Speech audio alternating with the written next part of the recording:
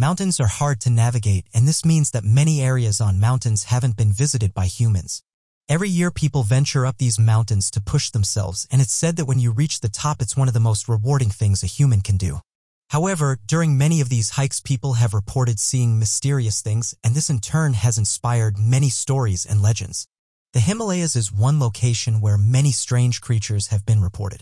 Those who have visited the region of Tibet have been told stories of large humanoid creatures sharing the mountains with humans, with the locals saying that these creatures are very much real but try to avoid human contact. These people spend their life on the mountains and they say they're certain about what they're seeing. These large humanoid creatures go by different names. Mountain people, the humanoids are most famous the Yeti. The Yeti is described as a giant ape-like creature believed to be found in the Himalayas. Yetis, according to modern-day sightings, are said to stand from 8 to 11 feet tall, have a coat of brown, reddish, or black hair, and said to resemble a huge upright walking ape. For the last few hundred years, individuals who have ventured to the mountains have reported seeing large humanoids, much larger than modern-day. It was reported by those in the region that this area was their home, and that anyone who visited this region must respect that these beings were here first. When stories started to spread, it was hard to figure out whether these creatures were actually real or just a type of spiritual being, and this was because some tales would say that if you was ever lost in the mountains, one of these creatures would help guide you back. But this doesn't seem to be the case, as many who have visited this region have said they've seen the large humanoids themselves. One local in Tibet said the following about their encounter. Living in the mountains, we see and are told stories about things that many wouldn't believe. Most of us have lived here our entire lives, and it's allowed us to have a more open approach than people that just visit. We've become accustomed to these conditions and what the mountains offer. We know the paths to take and what lies in the mountains. I know every creature here, big and small, and my recent encounter was unlike anything I'd ever seen. There has always been talks of great men who live in the mountains, and these stories have been passed down by our parents and friends. Our ancestors talked a lot about these creatures, and it's common knowledge that we share the mountain with them. Some of my friends have said they've seen them, but said that it didn't get close. They keep their distance from us and live deep within the mountainous regions. My friends have said to me that they do not harm humans, but they're also not fond of us. On one particular occasion, I decided to go for a hike. After trekking for hours, I reached a slope and could see something in the distance. At first, I thought it was someone who lived nearby, but as I walked closer, I was able to get a good look at it. I could tell that whatever this thing was, it was tall. If I had to guess, I would say this creature was around 8 feet in height. It also had a deep brown, reddish fur that surprisingly blended into the snowy backdrop. At this point, I would say the creature was around 60 feet from where I was standing. Although I was aware of the creatures, I never thought that I would encounter one. After observing it for several minutes, it suddenly turned its head towards me. Once I gazed into the creature's eyes, I started to get nervous, as this thing was much taller than me. However, after staring at me for what felt like several minutes, the creature soon went on its way. It's an incredible experience that I'll never forget. End quote. So, what are people seeing? One idea that's been put forward in recent years is that these creatures could just be hermits that live up in the mountains and they're being misidentified as yetis. This would make sense to some degree, as living in these conditions would require you to wear a lot of layers and would in turn make you look a lot bigger than you actually are, giving off the illusion of you being a mountain monster. While others have said a long-extinct animal could be living in the mountains. For years, Bigfoot and Yeti have been nothing but a creature of legend, as there has never been any hard proof of its existence outside of eyewitness reports. However, scientists are now beginning to think they might have an answer for why this supposed mythical creature keeps being reported. Scientists have conducted analysis of the protein structures of 2 phenomenon fossils of Gigantopithecus, and these are estimated to be 2 million years old. The Gigantopithecus has been proven for a fact to have once lived on Earth, leaving behind thousands of teeth and 4 partial jaws that had been discovered in recent years. The fossils proved to be from warm, humid regions believed to be that of Eastern Asia. However, recent teeth found in the swampy regions of the Americas that were thought to be Gigantopithecus have also been analyzed. The tooth enamel protein structure has been found to date back no more than 10,000 years. It's been hypothesized that the Gigantopithecus genome might have split some 12 million years ago. The most common branch devolved into what is known today as the primate family, consisting of monkeys, apes, and gorillas, while the second branch of the genome might have evolved into what is known today as Bigfoot and Yetis. While the main branch slowly developed the human-like features that we know today, the second branch is believed to have extended the Gigantopithecus gene. elongating the arms and increasing their height. It's believed that the second dream could have survived this entire time undiscovered. Its large body also helps it inflame before being seen. Some scientists also believe it's within reason that this second species could have divided into many breeds, resulting in the black, shorter, smellier breed that would inhabit the swampy areas of Florida, and it's been given the nickname of the skunk ape. The taller brown version found in the west closer to the Rocky Mountains are known to be more aggressive. And finally, the mountain version that lives in the colder areas such as the Himalayas and that has become known as the Yeti. It seems like every other day people are seeing mysterious things in our sky. One of the issues we have at the moment is people can't seem to agree on what they are. We are living in strange times though. Going back 30 years ago, rarely would you get officials talking about mysterious things in our sky. But now it seems that the conversation has shifted. More officials are coming forward and questioning what these things are. According to some, UFOs have been witnessed in our sky for thousands of years, with researchers saying that things like old paintings and papyrus detail these reports, with some of them matching similar shaped crafts that are being seen in the modern day. High-up officials, pilots, military personnel, and even astronauts have opened up about their encounters, something that rarely happened a few decades ago. In fact, those that did speak out about these objects were often reprimanded, demoted, or in many cases losing their jobs completely.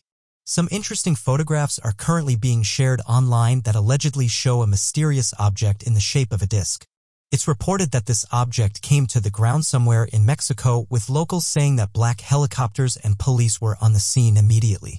Residents, though, were able to get in there and take some photographs, with some reporting the officers had a hard time keeping people back. As with most of these photographs, it's important to keep an open mind. But like some of the residents said, if this was nothing, then why were they pushing people away with force? The photographs show what looked like a UFO in the shape of a disc, with others saying that when you zoom in on some of the images, it looks like this thing crashed into the ground. Others agreed with this and said that whatever this thing is, it's clearly taken some damage, pointing out that a huge chunk of the craft is missing. Others noted that the craft was giving off a strange humming sound at the time it was recovered, with locals saying the area was heavily guarded. One person said the following: "This is interesting. Could this craft be something like a drone? It's quite small and looks the part. I'm sure that our military doesn't have anything in the shape of this. Also, the size of it is a big problem. If it was bigger, the argument could be made that an engine was inside and this was part of a military test, but that doesn't seem to be the case. I definitely don't think it's a drone either. Never seen one in the shape of this. It could be the case that someone made this to look like a UFO, but if this was the case, why so many police? And why black helicopters?" Another person said this: "That dent in the front of the craft is interesting. It definitely doesn't look like this thing is made of weak material." End quote. Some UFO researchers who saw the images backed the idea of this thing being a scout and said that these are the crafts that the majority of people see. They are small and nearly impossible to photograph. They said that something interesting went down in Mexico. UFO researchers also said that how the government handles UFO sightings throughout the area is much different than the United States, saying that it takes much longer for officials to get there. And this means that people who are close to the area are able to get in and take photographs. As with most of these images, believers said they don't really tell us much, with skeptics pointing out that although the images are interesting and seem to suggest that a UFO hit the ground, we have as an object that looks to be in the shape of a UFO. We can't gather any more information for them. This isn't the only strange thing that happened in Mexico recently, with some residents saying that they've heard loud noises. Those who have heard it have described them as a loud boom and say they don't sound like anything they've heard before. One resident close to Morelia said they heard the noise during the woman said it was very loud, but it didn't sound like a typical explosion. She said the event happened at 1:15 a.m. on the 6th of April, and this was back in 2020. She went on to say that she heard it once more during the early hours of the morning. Other residents close to Mexico City back up these claims, saying that they heard the sounds around midnight. One man said the loud boom was high in the sky, and that whatever caused it was loud. He said that after the initial boom, there was another strange noise that followed. He described it as sounding similar to a loud trumpet. It seems, though, that not many people reported this event. Only a few others came forward and reported the mysterious sound. Although a lot of people didn't hear it or witness it, others said this isn't the first time that an event like this has been reported. Even NASA got involved and said the following: "We could actually hear the typical strains of symphony in the sound of strange storms coming from our planet and not an alien spaceship." End quote. UFO researchers though said that sometimes when strange objects are seen or picked up on radar, the military will send out jets to go and investigate. And sometimes these jets create loud booms. And this is what people are hearing.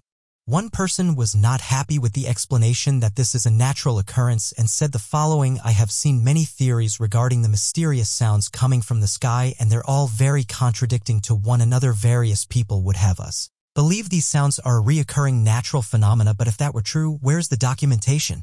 Where's the proof this is happening all the time in nature?"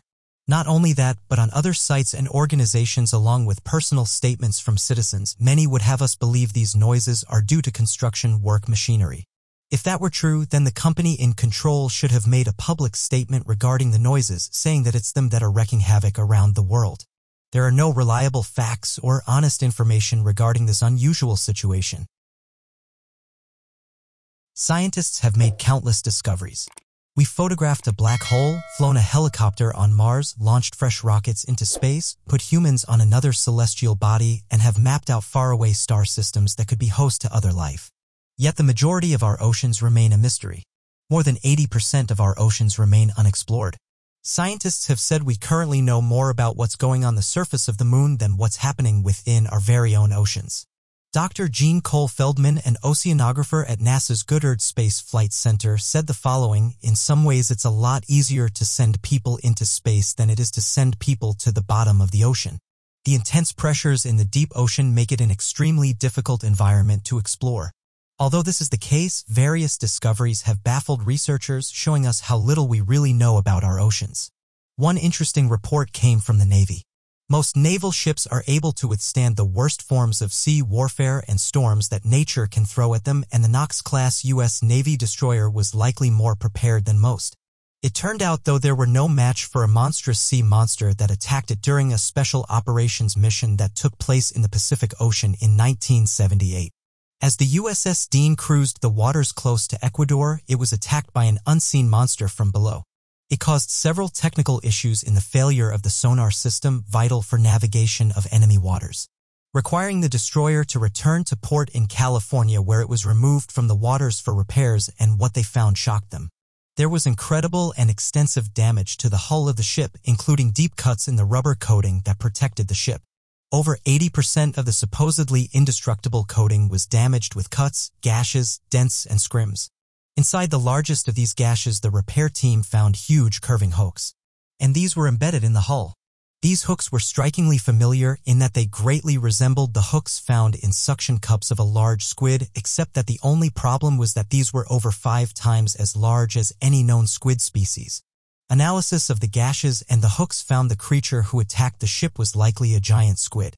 They said the squid would have been almost 46 meters long. This is over 3 times as large as the current record-holding species of squid, which can grow up to 14 meters. Those who have searched for this potentially undiscovered species have dubbed it the USS Steam Monster and have said this monster squid could have done much more damage to this ship if it was given the chance. As unbelievable as it may seem that a monster squid capable of such destruction can lurk beneath the waves, it's a widely acknowledged fact that our knowledge of our ocean is ingrained, and with scientists discovering thousands of new species every year, there's every chance that monstrous squids exist within their depths. The only way to solve this mystery would be to discover one day whatever it was that caused such damage to the ship. Giant squids reside in the twilight zone of the ocean between 1,000 and 2,000 feet down. The information we know of these majestic animals has been sourced largely from squids that have passed away and washed up onto shores or caught in the nets of fishermen. Even researchers, though, have been open to the idea of much larger squids existing in the depths of the oceans. Mystery is that of the whale shark. Scientists have said that one of the greatest mysteries of the ocean is that of the whale shark, how this shark mates and where they give birth. Although the whale shark is the largest fish in the ocean, it's arguably one of the most gentle. This giant can reach lengths of over 40 feet, and their white spots make them one of the easiest to recognize. Marine biologists have said that females give birth to live young, but as of right now, this has never been observed. This is even more surprising when you bear in mind that whale sharks spend the majority of their time at the surface of the ocean. Jonathan R. Green, the director of the Galapagos Whale Shark Project, said the following: "Here is the biggest fish in the oceans. It's almost certainly the biggest shark. And what is known about their reproductive behavior is almost nothing. Scientists have said that the whale shark hasn't changed that much in the 17 million years it's been roaming our oceans, and go on to note that it would have been around while the Tyrannosaurus rex was alive. It shows researchers how well adapted this creature is to the ocean. Although these sharks are slow-moving and quite easy to observe, discoveries are still being made about them every year. For example, scientists in Japan announced they carried out studies on the whale shark, and it showed them that they have retractable eyes, going on to say that the ice surface is actually covered in thousands of sharp tooth-fly structures. Jonathan Green said the following: "There are a few things today on our planets that you can say that is absolutely new to science. We didn't know that before. So it's like the discovery of gravity. It's an exciting field to work in, but it can be frustrating." End quote. Green and his team decided to carry out tests on the whale sharks that gathered around the Galapagos Islands, saying that the majority of them were females and that they also appeared to be pregnant. By scanning the sharks, they hoped they could find out which ones were pregnant. The scans didn't reveal anything, so the team decided to tag the sharks in order to study their behavior, something that only caused more confusion. They said that the whale sharks were seen spiraling down to 2,000 meters, something that hadn't been seen before. The team were baffled as they said that whale sharks didn't need to do this. They don't have any predators, and the majority of their prey is just below the surface of the water. Jonathan Green said the following: "So it's layer upon layer of mystery that we're trying to get through, and every time we come up with some kind of significant data, it just begs a whole new series of new questions." End quote. One sad fact, though, is that these creatures are caught for their fins, with marine researchers saying that a single whale shark fin can fetch up to 16,000 pounds. It's been estimated that over 100 million sharks are being caught every year, with marine conservationists saying that it's having a massive effect on our ecosystem. Asian consumers are to blame for this. And although many have stopped eating sharks, researchers have said that there's still many people that eat things like shark fin soup. Unsustainable fishing has also left a number of shark species on the brink of extinction.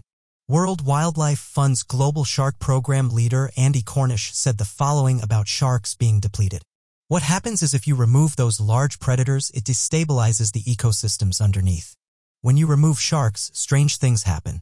Some populations of fish underneath increase, but other populations further down actually decrease in a way that's actually very difficult to predict.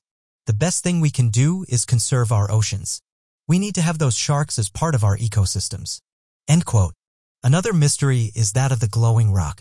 On the 22nd of February, 2021, Montana Pibble made a mysterious discovery while she was walking along a beach in Thailand. She saw a glowing rock and decided to take it home, thinking that it could have been something of value, such as a meteorite or even a fossil. She took the red-colored rock home. However, when she got there, she noticed that it had changed color. The original red color had faded, and she now said it was more purple. Wanting to get to the bottom of the mystery, she decided to ask her friends. However, they were unable to give any suggestions for what the rock might have been. She then looked online, but once again she wasn't able to identify it. As of right now, she said she's keeping it safe and hopes that one day an expert will be able to take a look at it and give her a definitive answer for what it is. Our oceans are some of the most fascinating yet mysterious places on our planet. Scientists have been open about the fact that we know very little about our oceans. For the last few decades, various stories have been told by people across the world of strange happenings. And the majority of these happen in and around large bodies of water. Many people have gone missing in Russian waters. This was happening so much that two researchers decided to look into these cases to see if they could find something. It didn't take long for them to be told about strange stories of underwater humanoids and alleged bases. Now, before I carry on, it's important to note that no officials have admitted to finding such things, and the majority of these findings come from amateur researchers that have carried out their own research. Regardless, others soon started to come forward and detail their strange encounters. What this left the researchers with was a large list of strange stories, and one link they could make was that the majority of these reports happened close to lakes. Russia is home to approximately 2.8 million lakes, some of which are extremely deep. It's not uncommon for people to go missing around ponds, lakes, and oceans. After all, some downplay how dangerous these locations can be. But the researchers soon found that many of these reports included strange crafts and even mysterious humanoids. The researchers made a link between these accounts and said that people even sent them images of what appeared to be underwater bases. This is a theory that's been shared for some time now, as various eyewitnesses close to these regions have admitted seeing strange crafts flying in and out of these lakes. One of these lakes that solve particular interest is that of Lake Biogel. It also holds the title as being the deepest and most ancient lake on the planet. This has caused some to call it the Pearl of Russia. Giant lake monsters have been reported to live in Lake Baikal. Perhaps the most interesting reports from this region, though, is the vast amounts of unidentified flying objects. Interestingly, declassified Soviet-era documents have been discovered which detail the Russian Navy having run-ins with UFOs. Although these documents don't mention UFOs or even the lake in particular, the two are hinted at in the documents, and it's led some to believe that these crafts have been visiting this lake for many decades. For years now, mysterious blinking lights have been seen by various people visiting the lake. These mysterious objects are known by the locals, and they've said they've been here for many years now. Some groups have suggested that the crafts are after something inside the lake, while others suggest they actually live inside this lake. This has caused them to become known as USOs. Many are well aware of the commonalities seen when reading over numerous UFO reports and what they tend to mean when spotted. The term UFO has become synonymous with images of extraterrestrial life, despite the term having existed in aviation for many decades prior to the alien abduction phenomena that helped popularize the term. Prior to its stigma with the extraterrestrial phenomena, the term UFO, which stands for Unidentified Flying Object, was commonly used in the military to help classify enemy planes that had not yet been accurately identified. Though it might seem obvious in explanation, many still can't help to envision little green men when the term UFO is thrown around in a wide number of military and civilian reports. UFO is not the only term that's grown in popularity within the extraterrestrial awareness community in recent years, as there appears to be another term that's slowly becoming far more popular and shedding light on the technological capabilities of these crafts known as unidentified submerged objects. There have been a number of reports by fishermen, naval intelligence, and a wide variety of anonymous claims to extraterrestrial awareness outlets that describe sightings of bright lights or quick-moving objects through the ocean that does not fit the design of anything terrestrial in nature, and Lake Baikal is said to be one place on our planet where this mysterious craft can be seen. These USOs, as they're called, have also proven to look remarkably similar to UFO sightings and disc-shaped extraterrestrial crafts. In fact, many sailors have claimed to have seen USOs rise out of the water and fly away as a massive bright light. This has led many to consider the very real possibility that UFO crafts also have the ability to serve as submerged crafts, leading many to believe that perhaps there are a number of underwater extraterrestrial research bases, and these are scattered across the Earth, and our current technology is unable to detect and discover them. What then are people around Lake Baikal witnessing? The truth is, no one knows what these crafts are and what they want. Information on them is limited, and they've never been photographed going in and out of the water. One interesting account of these UFOs involves that of a Russian Tu-154 aircraft. This plane was said to have been chasing an unidentified flying object when something suddenly went wrong. It caused the plane to make an emergency landing in the lake. It said the plane was sent out because these UFOs were getting too close to the military, and they wanted to know what these things were. However, the plane wasn't able to get close to the craft, and some researchers have suggested the UFO shut off the plane's electrics, and this is the reason why it crashed into the lake. Perhaps the most interesting account to come from the lake is that of the lake people. This first contact happened in 1982, and this was when Navy divers in the lake reported seeing what they described with giant humanoids. They said the beings were much larger than them and appeared to be wearing some kind of suit. The divers were interested in these underwater giants and so decided to go and investigate. However, the story goes that when they approached the beings, they were quickly thrown to the surface of the lake. And due to the force in which this happened, the team suffered multiple injuries, with some of them even passing away. The Russian government, however, denies this happened. And that is nothing but stories. Within the last few years, SpaceX has become one of the leaders in space exploration. The most recent news was that the company was picked by NASA to build the human lunar lander. This was an honor, as it would have been the first lunar lander since the Apollo program.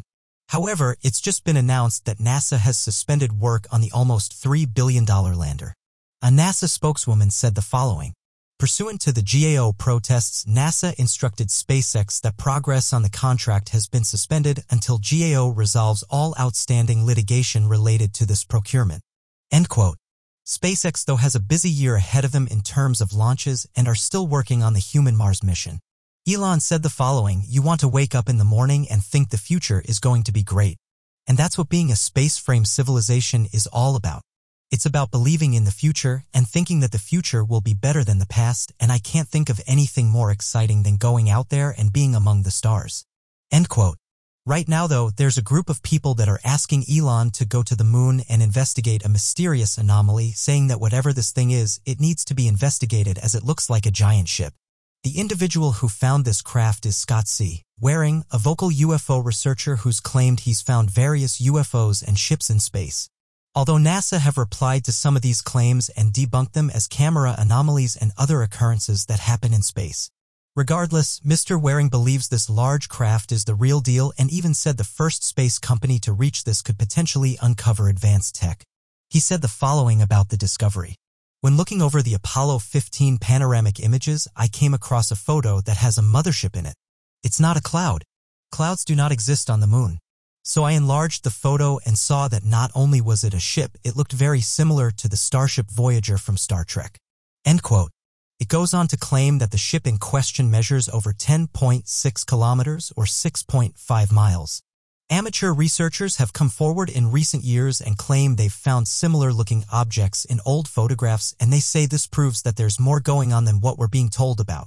And in some cases, the National Aeronautics and Space Administration is even editing out these images in the hopes that we won't see them. Amateur researchers say they do this because they think the majority of the population found out about these things. They were just panicking. Recently, he, along with other researchers, have asked Elon to consider checking out the location, saying that this could be the discovery of a lifetime and could help us to answer the old-age question of whether we're truly alone in the universe. This isn't the first time that someone has asked this from Elon. With all of the recent SpaceX launches, some watchers have claimed they've seen UFOs close to the rockets, saying that whatever these things are, they're clearly interested in our tank. As every time we send a rocket into space, these unidentified flying objects can be seen buzzing the crafts. However, these people may be preaching to the wrong person, as in the past Elon has been quite vocal about the fact that he's never seen any evidence to suggest that UFOs are genuine. He did say it's likely that consciousness might exist in the vastness of space, but also said if there were UFOs out there, he would know about them. Going on to say the following: "I've seen nothing to indicate there are any alien civilizations whatsoever. I'd be the first to jump on that in a second, but I've seen no such evidence." End quote. He also went on to criticize UFO photographs, saying that the majority of them are blurry and you can't make out what the object is. Some people hit back at this, though, and said that the majority of eyewitnesses aren't expecting to see them, which causes the photos to be blurry. Also, as mentioned by photographers and eyewitnesses, they've said that it's incredibly hard to take a photograph of a UFO on an everyday smartphone, saying that they're not designed to take photographs of fast-moving objects hundreds of feet in the sky. Believers have said it's one of the most frustrating things that people say when talking about UFOs, as until it happens to you, you don't understand how hard it is to photograph a UFO. For years now, UFO researchers have said the moon is a hotspot for UFOs, even going as far as saying it's one of the best places to see mysterious crafts. This has led to amateur researchers coming through NASA's huge library in the hopes of finding something of interest. One photograph that did stump NASA was this one. It's been called the breakoff, and it shows what looks like a large object hovering close to the moon. Some have said it could be a chunk of the moon that came off, but UFO believers have said it looks like an unidentified flying object. Oddly enough, in the next photo that was taken by the space agency, the object can no longer be seen. The photograph is still in NASA's archives, and various newspapers reached out to the space agency in the hopes of getting an answer for what this object is. NASA spokeswoman Lynette Madison said that people are too quick to label things as UFOs, but said that the photograph is strange and that as of right now they can't explain what it is. The International Space Station is one of the most impressive things we've built. For thousands of years, early humans would have looked up to the sky and wondered what was up there. Fast-forwarding, humans have reached a point where we've been able to place an advanced laboratory above our planet, giving researchers and scientists the opportunity to conduct important tests in a non-gravity environment, helping us to understand things like what these sorts of surroundings do to the human body and how we can overcome them. These types of tests are important as scientists and businessmen are looking at colonizing other planets, with Mars being the one that's currently being eyed up for human colonization. It's incredible to think that within many of our lifetimes we could see humans walk on other planets, something that only a few years ago seemed impossible. NASA said the following about the International Space Station on their website. The space station is Earth's only microgravity laboratory. This football field-sized platform hosts a plethora of science and technology experiments that are continuously being conducted by crew members. All are automated. Research aboard the orbiting laboratory holds benefits for life back on Earth as well as for future space exploration.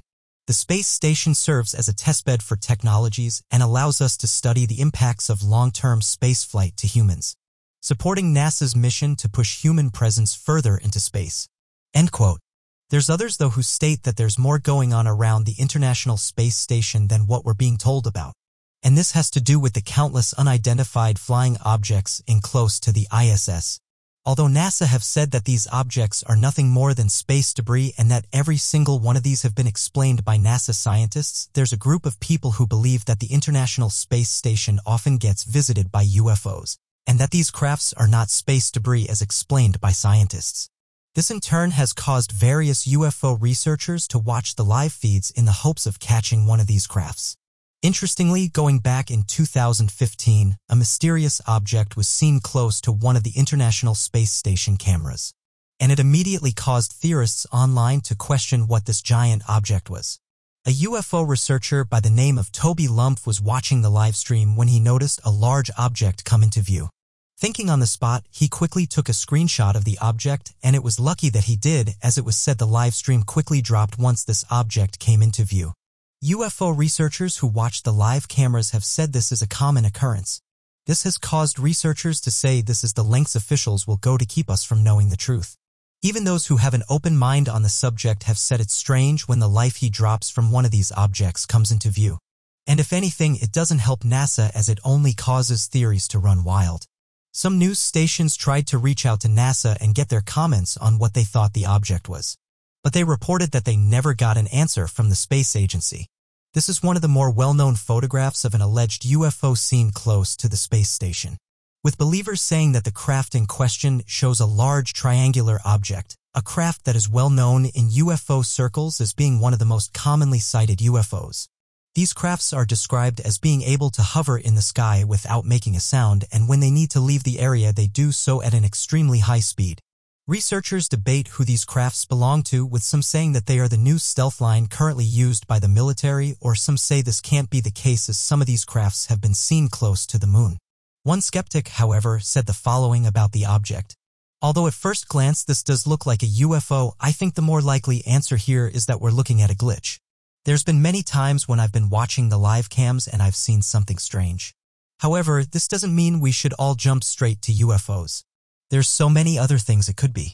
For example, meteors that are entering the Earth's atmosphere, lights from the International Space Station itself, space debris, and other natural explanations. People have and will always want to believe in aliens. At one point, I was one of them. But the truth is we have no proof that UFOs are out there, as most scientists can easily explain the majority of footages that it's taken. One believer said the following: "This is one of the problems we are facing when it comes to things like UFOs being seen close to the International Space Station. People are so quick to deny it. I think at this point we all need to understand that it's obvious that there's something going on. I'm not saying that every one of these things is an unidentified flying object, but to say that every single one of them can be explained away as space debris is just ignorant. It's clear that government officials are interested in the UFO phenomenon, as declassified documents show us that they've been researching these things for several decades. And when they close down one of these projects that's been assigned to UFOs, they usually open up another one soon after. It's clear that there's something we're not being told when it comes to the subject of UFOs. The more we deny it, the more we dig ourselves a hole.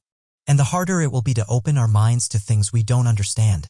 For the past 5 years, government officials have been dropping hints that they know about these graphs. I hope that there will be an announcement soon and that we can all start to move forward." Back in 2015, a man was hiking through a Budapest trail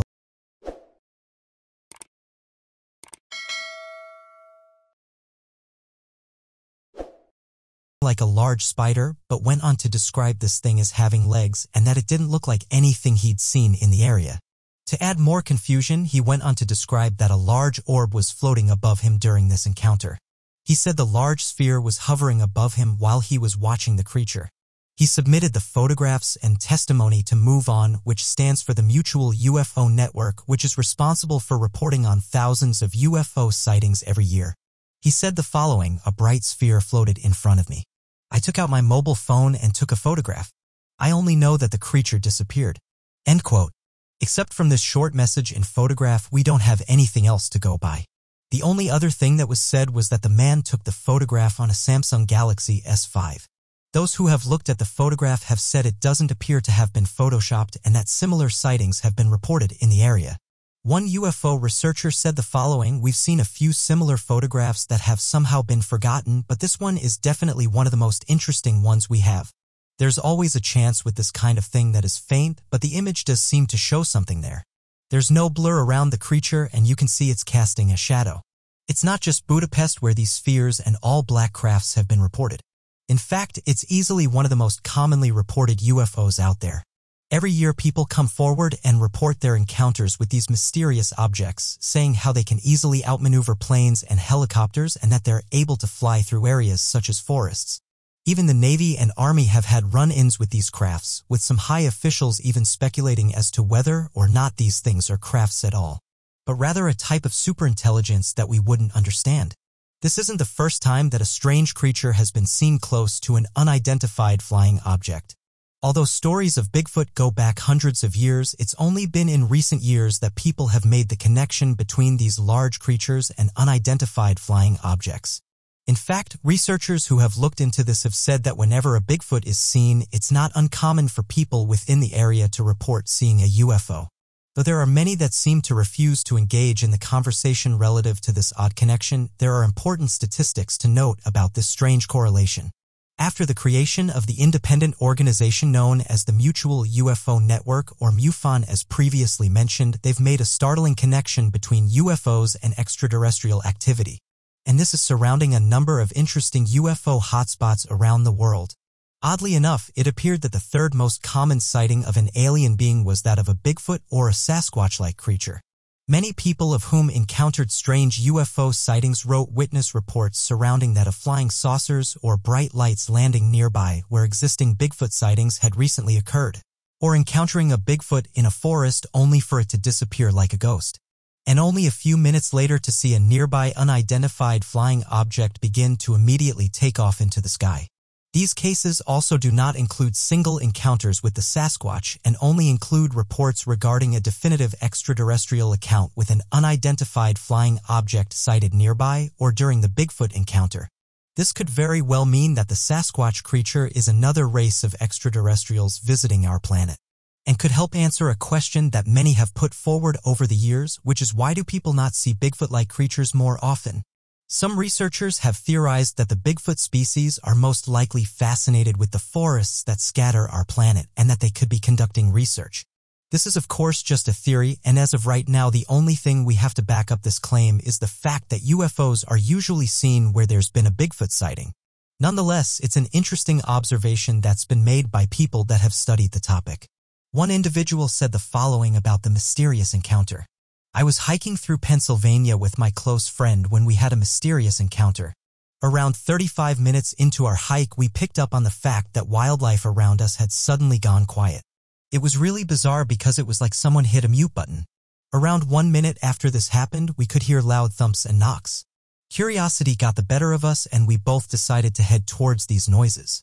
It didn't take us long to find the culprit. The only way I can describe it is that the thing that made the noises looked like a giant humanoid. It was hairy all over its body and was smashing a thick branch against a tree. The noise echoed throughout the forest. We backed up real quick, not looking back until we'd ran a few hundred meters, and although we could still hear the noises, we could no longer see the humanoid. As if things couldn't get more unbelievable, I'd like to feel like objects flew above our heads and off into the distance. Around 2 minutes after we saw this craft, all of the noises of nature picked up again, with the smashing noises stopping as well. To be honest though, I wish me and my friend had never encountered this, because the few people we've told the story to just laughed at us. It's why I prefer to stay anonymous. The human brain is an absolute extravagant mechanism that humanity is still struggling to understand even in the modern era. When we look at the makeup of our mind, we don't see anything out of the ordinary. Seemingly made out of simple fats and waters, for eons it appeared to be a rather unimportant organ to human beings. In fact, ancient cultures that valued highly the organs of the deceased and what to preserve them so they may be used in the afterlife would cut up the brain and empty it out as waste, believing it to be of very little importance. It wasn't until the discovery of nerve cells that human beings began to realize the importance of the brain. Gray matter was then understood to be made up of hundreds of billions of neurons. In fact, the human brain has so many neurons that their purposes are still being outlined in study today. What originally went from a clumping of water and fats became the command center of the human body.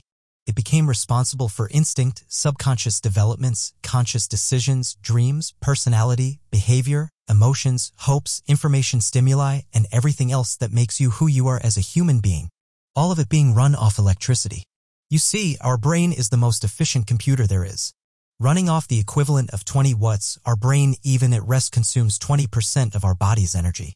Neurons send signals throughout our nervous system to stimulate cells and muscles, but react to these electrical currents generated by our brain. In fact, neurons are milli-organic wires that help to transmit these energies throughout the framework of the human body, using the nervous system as a highway to deliver information data to different organs and cells. So if our brain, our personality, everything we are comes from electricity, it is not hard to understand then that perhaps this is the mechanism of our soul. Perhaps there are still supernatural secrets yet to be discovered in the design of our mind. So let us assume then that this is electricity. This energy when we depart is what persists. As we know, due to the laws of conservation of energy, energy can neither be created nor destroyed. It will always persist. Two leading scientists have come forward and said that the human brain is a biological computer and the consciousness of a human being is a program that runs by the brain's computer. It's believed that within the human brain there resides around 86 billion brain cells. The soul is something that has made many people put forward different theories, with some saying that it's real and that it's the energy that resides within our bodies and that once we pass away this energy carries on into the cosmos, meaning that nothing really does or ends, it just passes on in another form. There has always been a debate about the soul of a human and whether or not it goes on after life. There are those that believe that your soul is what's actually keeping you alive, while others suggest the soul is nothing. However, recently researchers think they've found a new truth about the soul. They've put forward the theory that the soul doesn't die. It goes back into the universe. Dr. Stuart Hameroff, who is a physicist, and Sir Roger Penrose, a mathematical physicist at Oxford University, have been working on the quantum theory of consciousness. Both of them suggest that the soul of a person is in the microtubules of the brain cells. It sounds confusing, but the doctors think the human brain is just like a biological computer and the consciousness we experience is run by the computer inside the brain. This means that it will continue to exist after the human is gone. Both of them suggest that what humans think of consciousness is the result of the effects of the quantum gravity that is situated in the microtubules. The doctors said that when the heart of a person stops beating, the blood then starts flowing around the body. In return, the microtubules inside the brain begin to lose the quantum state. However, the quantum information that is in the microtubules does not get destroyed. Instead, it gets distributed into the universe. This could mean that after our death, our memories will enter the universe and carry on. Scientists have stated that humans may never be able to understand the universe. No one truly knows what happens when we pass. Many theories have been put forward, but humans will only know the truth when we experience it. Many of us have a natural fear of this. This may be due to the fact that we associate it with pain. But if this theory is correct, it could mean that life on Earth is just the beginning. Recently, a neuroscientist has identified a previously unknown part of the brain. Not only that, but it appears to be unique to humans. This discovery was made by Professor George Pack-Science from Neuroscience Research Australia. This new region is called endorestiform nucleus. The professor has a theory that it existed decades ago, but has only been able to recently confirm it due to advances in medical imaging. However, the researchers are not entirely sure what this new region does, and so far it remains a mystery. The professor said the following: "The endorestiform nucleus is intriguing because it seems to be absent in certain monkey species and other animals that we've studied. This region could be what makes humans unique besides our larger brain size. It's discoveries like these that show us that the human body is still somewhat of a mystery. Every year, scientists and researchers are making new discoveries, helping us to better understand not only our own bodies, but also the hidden things inside it, what they can do, and how they can help us on a daily basis. One thing is for certain though, and that's that the human brain is very complex, and there's still many questions waiting to be answered.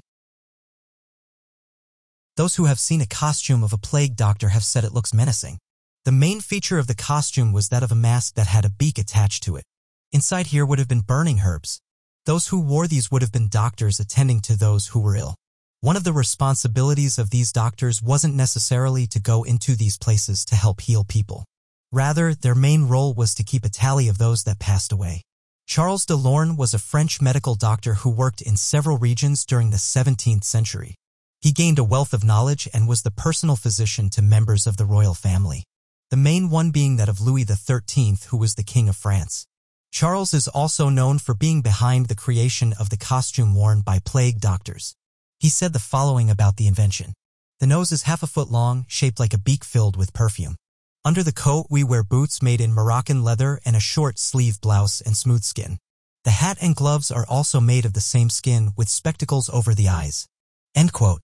Historical researchers have said this would have been a terrible time to be alive. Those who lived during this era thought they were suffering because they angered God. This meant that some people would ask the doctors to hit them with the wooden sticks they would carry around. It's suspected that one of the worst things about being alive during this era would have been the smell. This is behind why the doctors would place flowers and herbs inside the beings, saying that it's likely the smell would have been unbearable. One of the problems with the suit, though, was that in order to breathe properly, holes were poked into the beak. Although this meant that an airflow was created, it also meant that the doctors were not protecting themselves. This led to the majority of them catching the plague and passing away shortly after. The doctor's uniform has become a staple from this era, but now police have said that on the lookout for one of these doctors. Residents close to Norwich have said they've been seeing a plague doctor walking the streets, with some saying that the individual placed their beak on the window and then looked inside. When the news broke, it caused a variety of different opinions to be put forward. Some said that the dark humor was funny and that perhaps the individual was just trying to make people smile during everything that's gone on, while others have said it's not funny and whoever is behind this has been worrying the locals. Police have come forward and said they're keen to offer words of advice to the individual and say that it's not an ideal time to be dressing up as a 17th century plague doctor. The person was dressed in the traditional clothing from this era, sporting a long black coat, a hat that had the iconic beak attached to it, and large boons. Some of the first images of the individual were shared to the Norwich Facebook group, saying that they were worried that this individual was just roaming the streets and said that something needs to be done as children who see them are getting scared. Police have said they want to speak to the individual about their actions, but others have said it's unlikely they'll be caught as they haven't been seen in a while. One local who took photos of the doctor said the following: "It's like 20 degrees and he's walking around wearing a full black suit. It looks ridiculous. It's clearly for attention because normal people just wouldn't do that." End quote. Another local said the following: "I was just sitting there and I was getting angry. It's my mom has a phobia of masks. I know that even in the daylight, if she was to go around the corner and bump into him, she'd be scared. Kids would also be frightened, and also my mom would be frightened." End quote. While this person said the following, people getting annoyed about a guy dressing up like this seriously are the worst. It's really not that big of a deal. People need to relax and enjoy the show. I think whoever is behind this is funny. It made me laugh when I read the story. It's not that deep and people need to relax. End quote. One user said that people shouldn't be laughing at them as it's not funny, saying that if she sees the doctor again, she will get into contact with the police and work with them in finding the individual. A Norfolk police spokesman said the following: "Although no offenses have been committed at this time, officers are keen to trace the individual in order to provide words of advice about the implications of his actions on the local community. Should any further information come forward about offenses being committed, we will act accordingly." End quote. Another person spoke out about this, saying the following: "I think this is hilarious. I heard about people getting annoyed about this, but I think the person is probably just trying to make people smile. Perhaps this was the Halloween costume they didn't get to wear this year. At least they made the news." End quote. Well, another person said the following: "I can see why people would laugh at this, but it's not funny when you have children. Although I didn't see them, I can believe the stories shared by parents who said their children cried when they saw them. It's not funny, and this person shouldn't be doing it during a time like this." End quote. Since the reports have been made, there haven't been any reports since. The community who reported the incident have said they're happy the individual was stomped, saying that everyone can now relax and get on with their lives. All across the world, regardless of the difference in culture or geography, there appears to be tales of ancient dragons having once run the land in nearly every nation. This could, frail, or be evidence of the large serpent-like creatures having once existed all across the world, only to be driven to extinction by native populations. One recent photograph that's been making the rounds on critical pages is this one. Not much information can be found about the image. It said that a man discovered the strange skull deep inside a cave in Romania. He said that littered all around the skull was what appeared to be large bones, but wanting to get out of there he quickly grabbed the skull and left. After posting photographs of the skull on social media, many people were skeptical about the discovery. One of the interesting things about this discovery is that it does look genuine, with one person saying the following. Every year we're discovering new species of animals that went extinct millions of years ago. There's certainly no shortage of dragon stories, and what's odd is that these were shared by people who lived in different countries and wouldn't have had contact. The Chinese dragon and the European dragon are perhaps some of the more well-known ones, so who's to say that these legends and tales aren't based on facts? End quote. Scientists, though, have said that as of today we have found no proof of dragons existing, and that the most likely answer is that people of the past were confusing other animals for dragons, for example going back many years ago. It was suggested that you could occasionally find the tip of a dragon's tongue on the beach. This caused people to start going on beaches for the sole purpose of trying to find a dragon's tongue tip. It turned out, though, that what people were picking up were actually ancient megalodon teeth, a huge ancient shark that would have been the apex predator of the oceans during its time.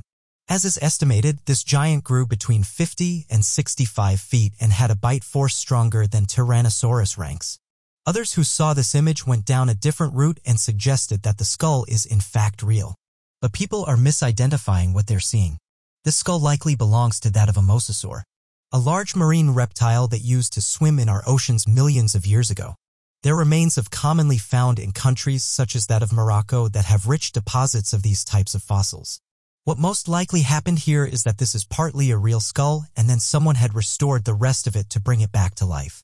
It's interesting to see these restorations, and although this one might not be 100% anatomically correct, you can see how someone hundreds or thousands of years ago could confuse this for a dragon. Regardless, there's no shortage of dragon stories that have been shared in recent years. One of the strangest mysteries found across England is that of the legends surrounding the existence of a number of water dragons believed to have been located around Sussex, referred to only as the Nuggers. The Nuggers were rumored to have lived in small ponds and lakes known as Nugger holes and were supposedly responsible for the destruction of smaller villages, the disappearance of individuals, devouring and tearing apart livestock, and infesting areas across England. This led to a number of local kings devising ways to have the dragons slain and completely eradicated in population by using knights as hunters to hunt down and slay the creatures in different reported villages in nearby bodies of water. A number of legends have wrongfully supposed narcos. Different variations in how the dragons were slain or outwitted had become popular folklore across smaller villages in England, leaving credence to the legends regardless of where they derived from. This has left many wondering if it was truly a larger species of megafauna capable of being portrayed as a dragon that lived in and around England, infesting certain villages. Many researchers point to large day lizards such as that of the Komodo dragon, of whom have ancestral megafauna cousins that commonly fit the description of the Nagas and would have had their natural habitats in ponds and other bodies of water. These species would also have a very small population given that their ancestral cousin, the Komodo dragon, is capable of generating offspring from just a single member of the species. However, as many have pointed out, England is not known to have any creatures that would match the Nagas. Others then have suggested that the story is a hoax. But one of the issues with this statement is that we have a tombstone as proof that something happened.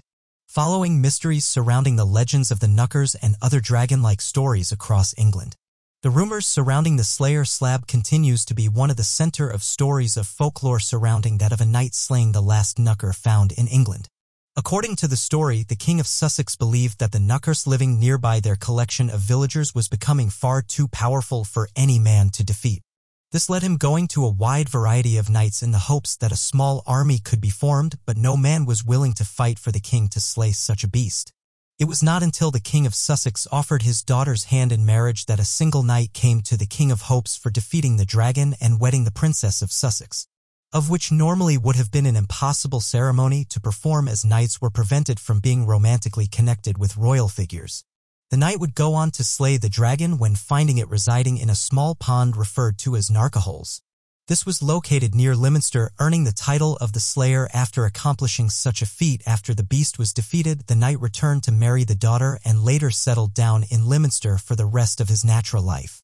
The Slayer would later pass away in the town and would lead to the rumors of the Slayer's Slam, an unmarked gravestone located at a church in Leominster that has no name or markings on the tombstone except for that of a cross overlaying a herringbone pattern that led many people to believe it's the grave of the Slayer that defeated the last dragon of England. Recently, Mars has been featured a lot in the mainstream media, and this is because big space companies hope to put humans on the red planets within the next few years. Someone who's been very vocal about this is Elon Musk, with him saying that his company SpaceX has plans to be one of the first ones to land humans on the red planet. He is currently working with experts and astrophysicists that are in the process of devising new ways to replenish the Martian atmosphere. Not only that, but they also plan to repair the planet's ecosystem to make it sustainable for human life, and they hope to have achieved this by 2030. If this fails, NASA have also said that they're looking at putting humans on the red planet, saying that they again hope to do this by 2030. But some of these dates have been pushed back with everything that's currently going on in the world, with NASA saying it's important that everything is understood about this mission before we just jump in. Government officials were noted as saying that American astronauts will walk on the moon again before the end of 2024 by any means necessary, and that they hope to set up bases on the moon and use it as a kind of halfway point, and then from there launching onto Mars. It all sounds very exciting, but some researchers have said that it will be at least 10 years before anything happens, and that's as long as scientists don't hit any snags along the way. Although no humans have made it onto Mars, some things have. And these come in the form of large rovers that have been sending back important information for scientists to study. However, every so often one of these rovers will send back an interesting image. And one of these came in the form of a strange-looking object that could be seen in the sky. Those who noticed the object said it looked like a UFO. Now, before we carry on, NASA and other officials have said that UFOs are not real, and that they can be explained using everyday things, like smudges on cameras, space debris, and pareidolia. But that hasn't stopped amateur researchers from looking through old images in the hopes of finding something strange. Those who have seen this object have said it resembles a disk, one of the most commonly reported UFOs. In recent years, people have been more open-minded about the topic of unidentified flying objects, saying that even government officials are now joining in on the discussion. As of right now, space agencies haven't released any information and if anything have disagreed with government's opinions, saying that they've never seen anything that resembles a UFO. But amateur researchers have said that these comments are hard to believe when there's so much proof out there. Interestingly, this isn't the first time that a strange photograph has been taken on the Martian surface. NASA uploaded this photograph to their website and said the following. This image was taken by Front Hazard Avoidance Camera Front HAZCAM, and this was on board NASA's Mars rover Curiosity on Solar Day 2662, taken on the date February 1, 2020. However, it's the anomaly in the left-hand corner that's caught people's attention. You can see what appears to be a black sphere-shaped object hovering in the sky, causing some to suggest that this anomaly is an unidentified flying object. As of right now, we don't have much information to go by, but images like these start interesting conversations about life possibly being on other planets. This isn't the only claim of there being alleged life on Mars. Perhaps one of the more well-known photographs allegedly showing something mysterious on the red planet is that of the Mars rat.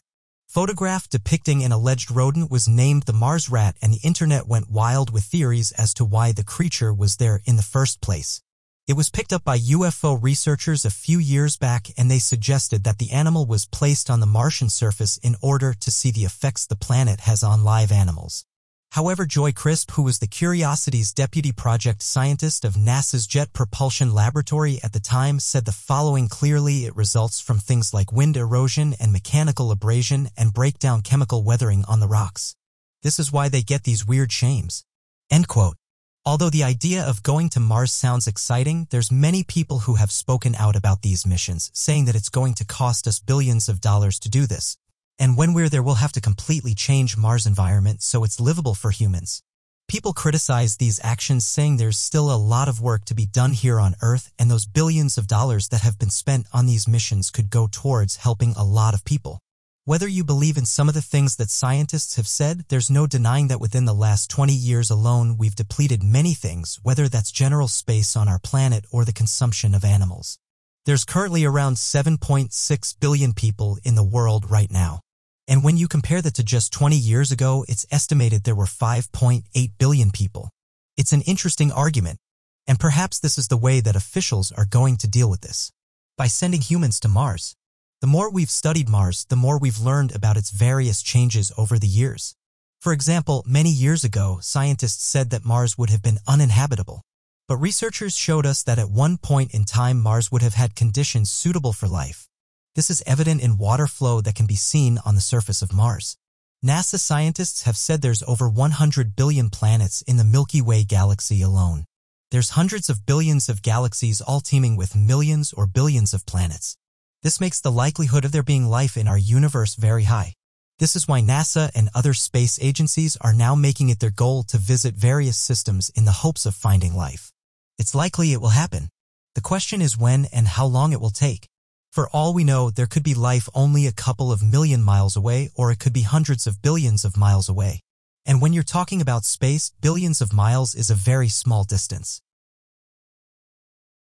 As technology has continued to grow, we find that there are very few last unexplored frontiers. Satellite imaging has helped to locate all of the lands on our planet and has helped researchers peer deep into the oceans.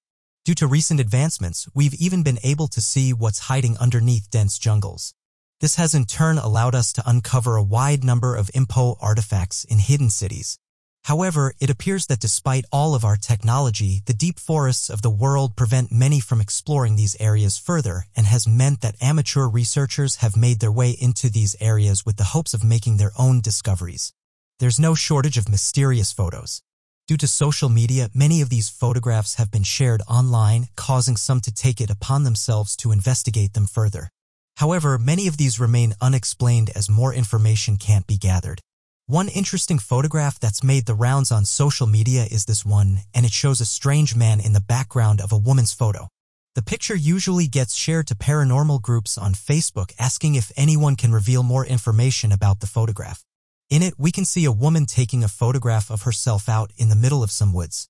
However, in the background, you can see a tall man looking directly at her. Some of the people that saw the image questioned what was standing behind her, with some saying that it doesn't look like she realized she was being watched. One person said that it could be someone who was following her, and as they were approaching, she managed to photograph the individual.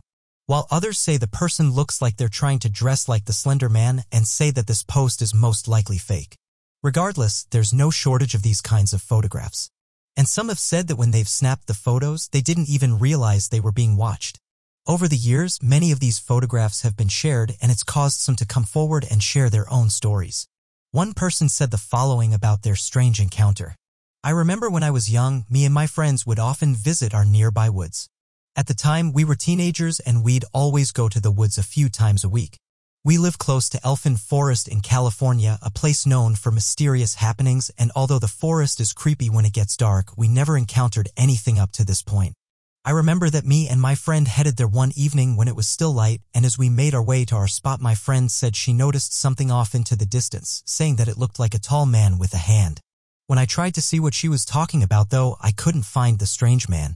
We joked about it, saying that it was probably one of the many ghosts that reside within the forest, and then we went on to our spawn. After being here for just under an hour, we decided to make our way back as it was getting dark. Just before we left, I was talking to my friend and I noticed that something had caught her attention in the distance, and it was obviously something that had troubled her as her face went completely white. Without even turning around, it sent chills at my spine as I'd never seen this happen to anyone before. And it was almost like a sixth sense was telling me that we weren't alone. Before she could tell me what she'd locked eyes with, I quickly turned around, and standing around 20 feet from us was a tall man with a hat. I guessed that it was the same person that my friend had seen previously. This person had long arms and a gaunt face, but perhaps the most disturbing thing about this individual was that he had a huge smile on his face. We must have stared at him for at least 20 seconds, and during this time he didn't blink once. He just stood there and stared at us. We got up as quickly as we could and ran out the forest. When I turned around to see where he was, I could see that he was just slowly walking towards us, still smiling at us and not blinking. We got out of there as quickly as we could and didn't really say much on the way home. The encounter gave me chills as this person seemed to have just appeared out of nowhere, and something I can't get out of my mind is how creepy the smile was and the way he just slowly walked towards us. We've never gone back to that part of the forest." End quote. Another location that's said to be haunted is that of Dew Hill in India. The Dew Hill forest is plagued by a number of strange supernatural sightings and disappearances. Many locals and tourists alike have reported seeing children running through the forest at night, appearing to be deformed or startling in their appearance. However, these claims have only become more and more popular as many skeptics flock to the site with the hopes of dismissing these claims, only to capture a tremendous amount of images and footage of school children running through the forest at night. Oddly enough, the Victoria Boys' School located in that region and established in the 1800s, it's rumored to be the hotspot for paranormal activity from the forest. There are no faculty members that will work later at the school throughout the night, and janitors and other employees that are forced to work through the night tend to have a high rate of turnover and quit the job. Many students during the day also report footsteps echoing throughout the corridors, doors slamming behind them, and even sightings of ghostly encounters in the locker rooms, with them saying that no one will go to the bathroom alone due to fear of seeing something. Additionally, given the history the scores had when connected to old British expansion, some are theorized that perhaps a darker history took place in the region, giving birth to such paranormal occurrences. Today, the number of strange reports have only grown in the area, with locals saying that it's not uncommon to see mysterious beings with red eyes running through the forest, loud screams that echo from tree to tree, and black shadow figures that suddenly appear in front of you, only to vanish just as quickly as they appear. Ever since the experiences seen on the night of the Silver Bridge collapse in the state of West Virginia, which is located in the small town of Point Pleasant, many had often believed that the Mothman creature had been at the epicenter of the strange occurrence. In fact, in countless witness accounts it appears that the collapse of the Silver Bridge had been predicted by many of whom encountered the Mothman, saying that this creature was actually trying to stop the event from ever occurring.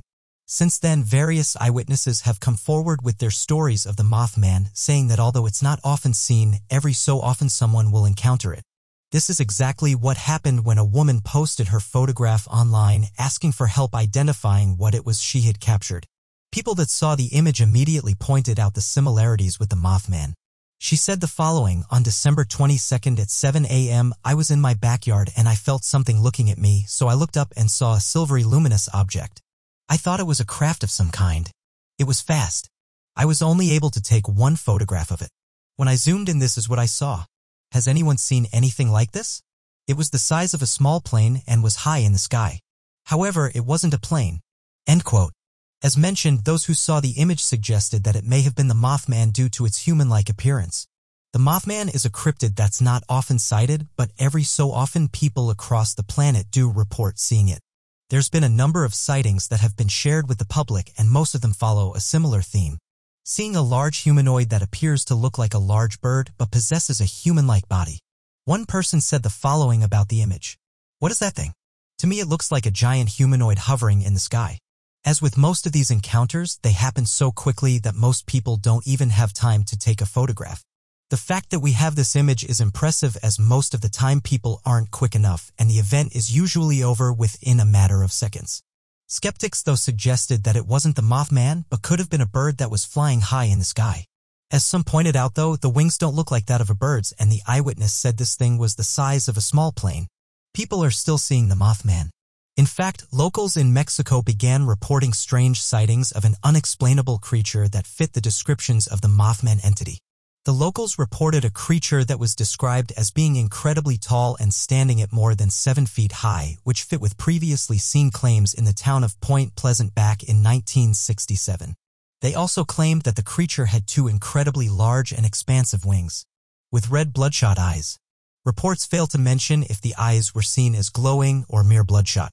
Additionally, other information was given, such as those of whom claimed the creature was more man-like, whereas others argued that the creature was covered from head to toe in thick wool.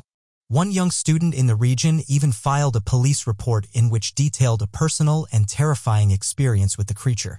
According to the report, as the boy was walking home, he encountered the Mothman creature in the streams.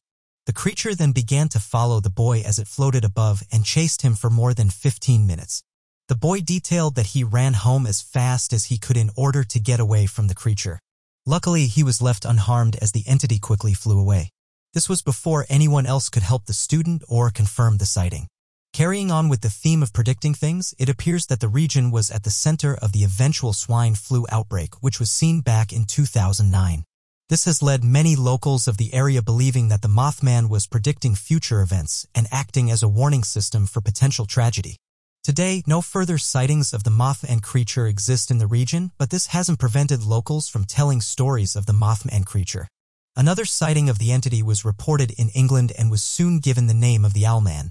The creature known as the Cornish owlman goes by many different names, but all accounts describe it to be similar in appearance to that of an owl, being the size of a man and having a howl that sounds like a sustained hoot in a deep tone. The first reported encounter with the Cornish owlman was made by a writer in the region. According to his report, he was following up on a story of two young girls who claimed to have seen the owlman creature, saying that it was perched atop an old church in Mornun. This was back on the 17th of April in 1976.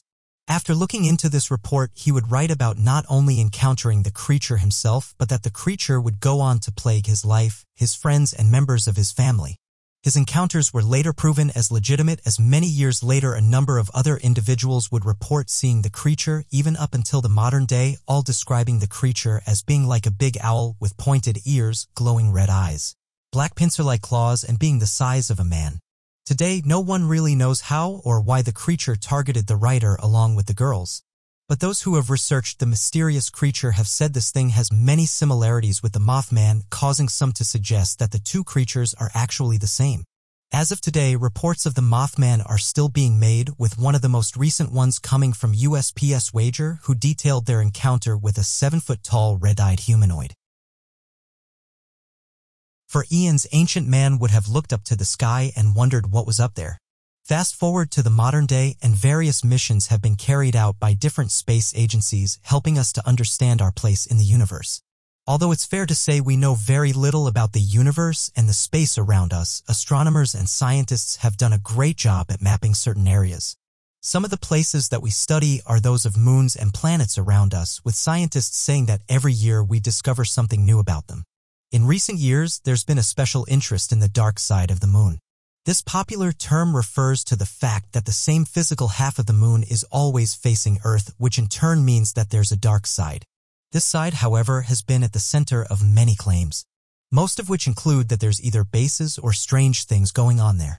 One idea is that on the start of the moon, humans have managed to build large elbows, and one of the reasons they did this is due to the fact that this part of the moon is always facing away from Earth, meaning they could carry out whatever they wanted without getting caught.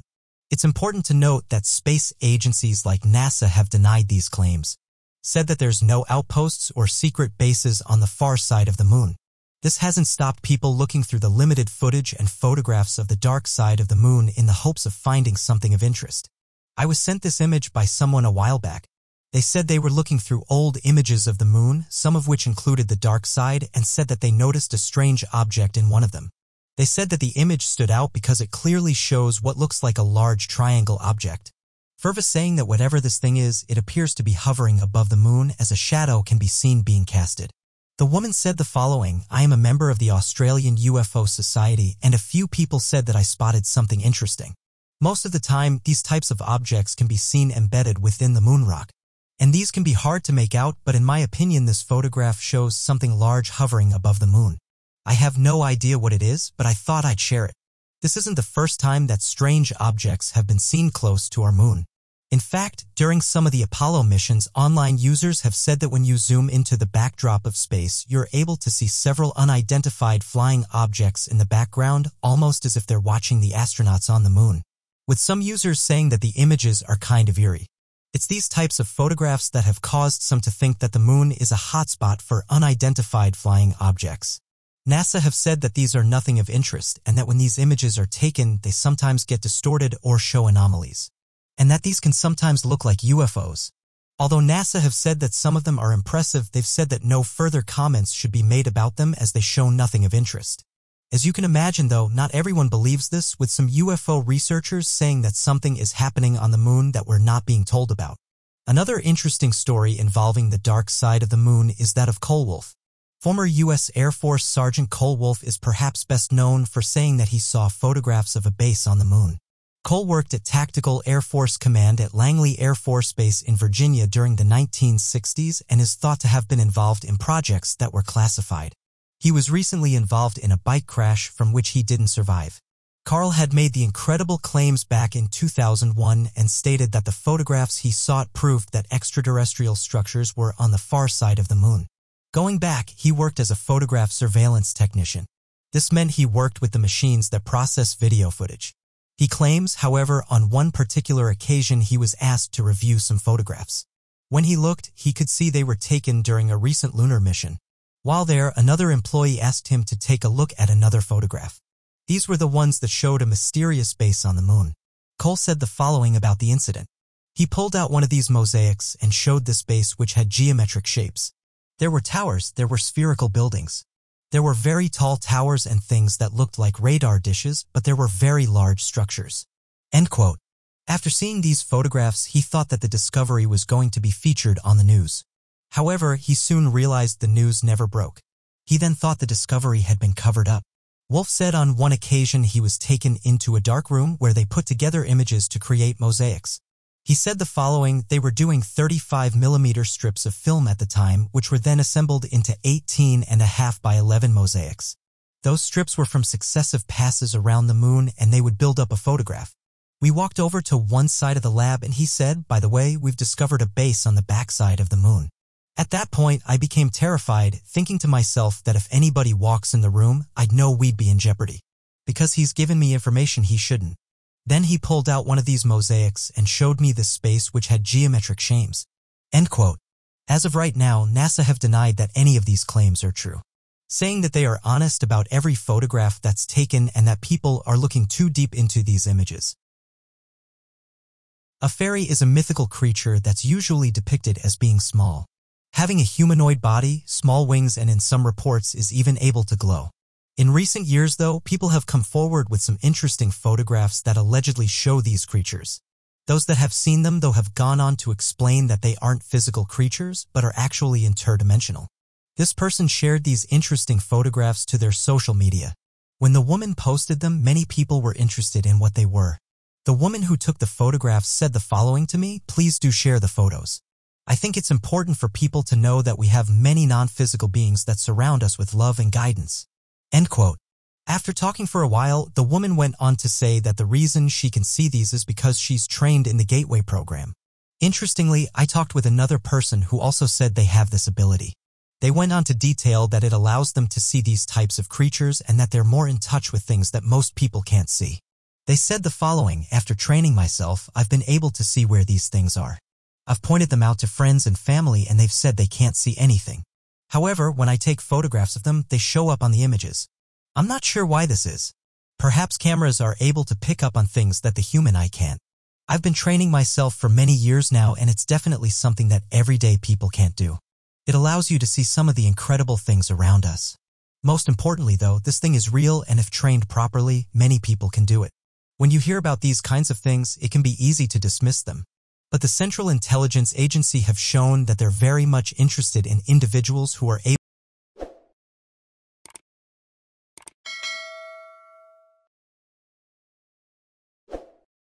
It surrounds the training of psychic soldiers and enhancements to the brain known as the Gateway Process Experience Experiments. The declassified document titled Analysis and Assessment of Gateway Process seems to be a written memo between a U.S. Army researcher at the CIA and sent to a U.S. Army operational commander located out of Fort Meade. The subject of the memo seems to have been the analysis surrounding the legitimacy of the Gateway Process study.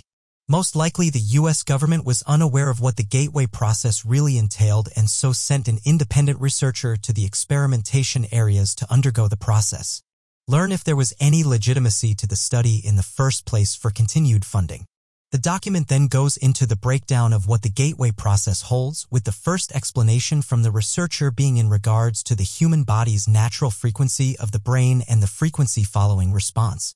According to the study, a form of enlightenment can be triggered in a person's mind. Both hemispheres of the brain begin operating at the same frequency, allowing them to communicate without any form of distraction and leading to a heightened state of focus. Although it requires a number of different techniques to reach this state, the main contributing factor in the study was a device that relied on the human's body's natural frequency following response. Additional techniques for reaching the syncing of the hemispheres included assisted hypnosis from a psychologist, as well as techniques that match transcendental meditation practices, with a note stating that gurus who have practiced this meditation practice for 20 years have the ability to reach a hemisphere sync for up to 15 minutes at a time without any form of assistance. According to the document, this training lasts around 7 days before a person is capable of reaching a hemisphere sync, and is capable of furthering the study with tasks related in skill to the gateway process experience techniques.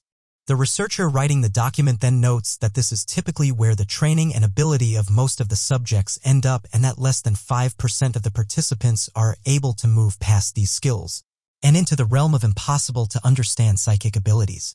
The last and most advanced of all the focus states associated with the Gateway training program involves movements outside the boundaries of time and space, but with attention to discovering the future rather than the past. The individual who has achieved this state has reached a truly advanced level. The document then ends with the researcher stating that the Gateway process experience should be provided to all members of the organization for heightened mental ability, and then goes on to suggest a 12-step plan as to how to provide the Gateway training to all members of the organization. Although the document fails to elaborate on the finding, the memo then states that the training could open up members of the Gateway process to be attacked by intelligent energy beings if the boundaries of time and space are continually surpassed. Stating in quotes, "Subjects must be intellectually prepared to react to possible encounters with intelligent non-corporeal energy forms when time-space boundaries are exceeded. The fact that the CIA have invested money into people who have this ability is interesting. Those who have practiced alternative theories and who have worked on their brain have said these things are doable." Document went on to say that individuals who have practiced this can be used to gather information from such entities and the universal consciousness. Yesterday, millions of people looked up to the sky, and this was because the great conjunction of Jupiter and Saturn could be seen. Both planets came within 0.1 degrees apart. Something is noted is happening once every 20 years. NASA said the following on their website. What has become known properly as the Christmas star is an especially vibrant planetary conjunction easily visible in the evening sky over the next 2 weeks as the bright planets Jupiter and Saturn come together, culminating on the night of December 21st. In 1610, Italian astronomer Galileo pointed his telescope to the night sky, discovering the 4 moons of Jupiter, Io, Europa, Ganymede, and Callisto.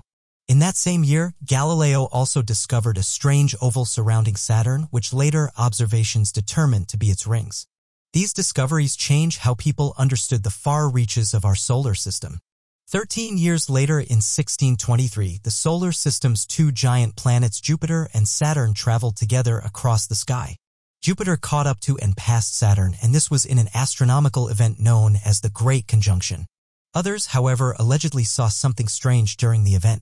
UFO groups have been posting photographs of a strange-looking craft that was seen during the conjunction, with some saying that they were glad that they found the photos as they too thought they'd seen something during the event. Those who've seen the images have called the object a giant triangle, a craft that is well known in UFO circles for being one of the most commonly cited crafts. The photos haven't been seen by many people, but those who have seen it agree it matches the typical triangle-shaped UFOs.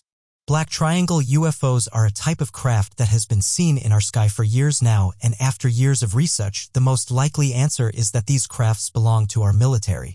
However, even though some believe that it's our military that owns these crafts, there's still many unanswered questions.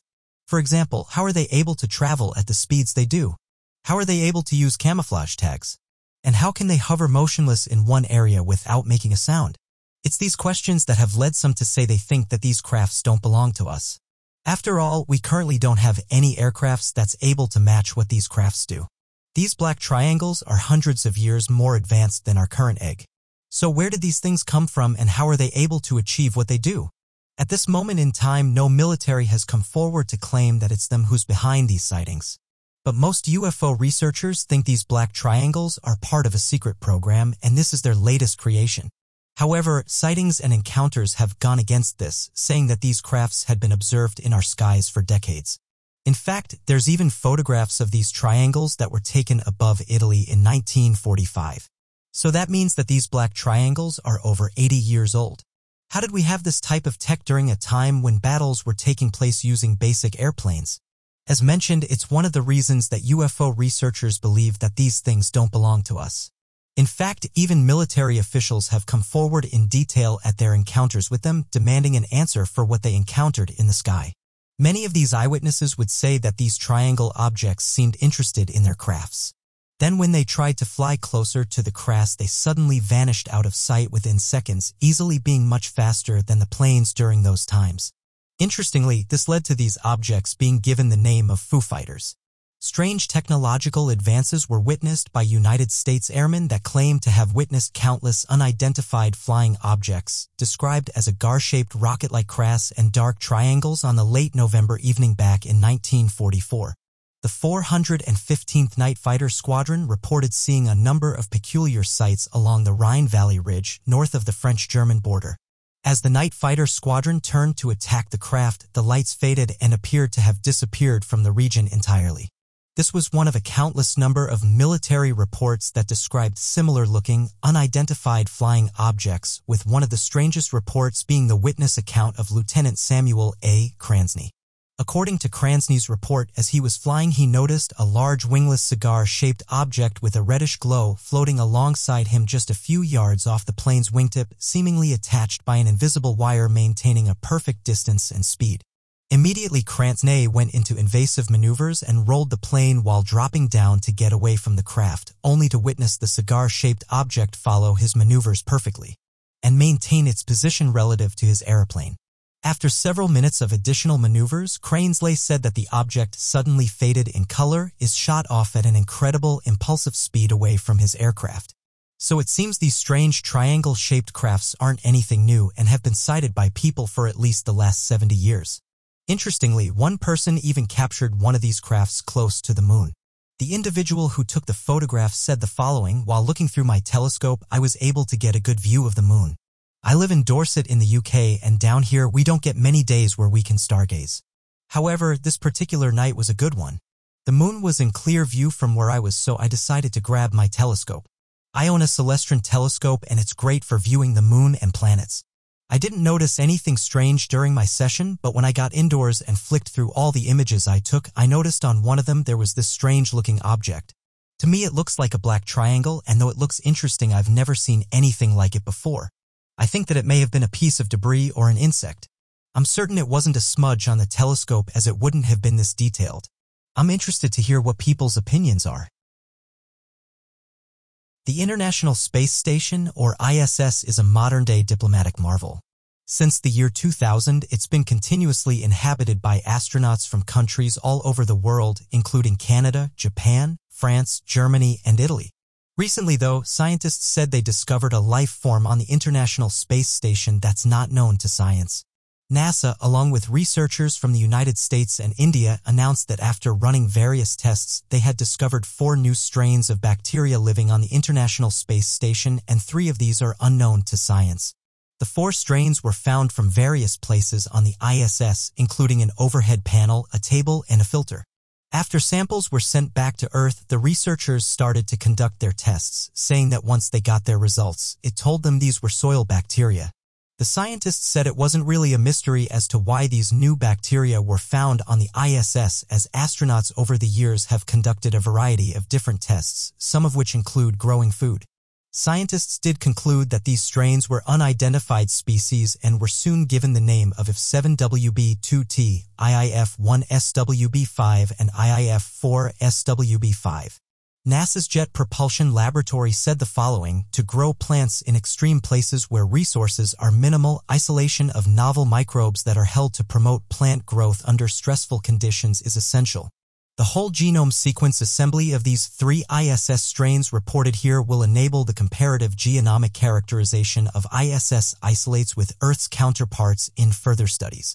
This will further aid in the identification of genetic determinants that might potentially be responsible for promoting plant growth under microgravity conditions and contribute to the development of self-sustainable plant crops for long-term space missions in future. The vastness of space has left it to be one of the last unexplored frontiers of the human race. With it has also come a wide number of strange and anomalous properties that even the most well-versed experts on the matter can't explain. When recruiting astronauts to begin a long-term scientific endeavor or missions into the zero-gravity nature of space, the National Aeronautics and Space Administration takes an incredible amount of variables into account to ensure the safety and longevity of the mission. For as long as research plans have continued over the many decades that astronauts have been tasked with conducting scientific missions in space, the continued research into the effects of isolation, zero gravity, and the environment of the vacuum of the surrounding space on the human mind and body have been gathered to better understand exactly what it is the astronauts must endure. Astronauts have carried out many missions on the International Space Station. For example, going back a few years ago, researchers on board were able to find out that the changes of the gravity do more than just affect the astronauts on board the International Space Station. When the National Aeronautics and Space Administration conducted research regarding bacterial growth of salmonella in space, they found that for some strange reason the bacteria became far more dangerous after a space flight. Growing unrestricted in anti-gravity allowed the bacteria to become far more potent in any or regard, even when compared to lower doses to the same bacteria on Earth. Many other strains of bacteria and viruses also demonstrated this rather horrifying behavior, and it has become mandatory and apparent that all astronauts must be completely scanned for any potential viruses and bacteria to make sure that a new strain is not formed accidentally in the confines of the space station. This means that though there are efforts currently being handled and made by the private space agency, astronauts can very well be subjected to far more aggressive diseases and illnesses while aboard the International Space Station, as astronauts are constantly coming and going from the facility. The International Space Station is also home to a few mysteries. The primary operators of the International Space Station's two components are the United States and Russia. The ISS is manned by a crew of 6 astronauts whose primary purpose is to conduct research. However, they're also in charge of maintaining the complex systems of the space station. According to NASA, over 230 hours of spacewalks, which is the term for leaving the space station in a spacesuit, have been conducted by astronauts since the year 2000, primarily for construction, maintenance, and repair. Since the lives of the crew depend on the ISS being in top working form at all times, it makes sense that they spend much of their time updating and checking its safety. For the most part, things usually function well. However, in August 2018, something unusual happened. Flight controllers on the ground at Johnson Space Center in Houston noticed dropping air pressure in the ISS. They alerted the crew, who were quickly able to trace the air loss to a Russian capsule called Soyuz MS-09, which was temporarily docked after bringing 3 astronauts to the ISS in June. The Soyuz is a capsule of Russian design, which is primarily used for crewed spacecraft. It is heavily used in the ISS program to bring astronauts of all nationalities to space, and the MS-09 fed researchers from Russia, Germany, and the US. The Soyuz was designed in the 1960s, and capsules of this design have made over 140 flyings. Any issue is rare. Upon closer inspection, this capsule was discovered to have a serious issue. A small 2 mm hole was found to be the cause. It was quickly plugged with epoxy and tape, and the air pressure returned to normal. The astronauts were never in danger. However, there was a fair amount of concern. Where had the hole come from? Was it possible that micrometeoroids or other debris could punch holes in the ISS? It was extremely important to find out. The capsule was set to return to Earth in late December 2018. Before it was sent back, Russian cosmonauts went on an 8-hour spacewalk to investigate and cart a small sample to send back to Earth for study. On Earth, it was revealed that it was not a meteorite that made the hole, but rather an ordinary drill. Whoever drilled the hole had even attempted to cover it up. Theories were suddenly put forward.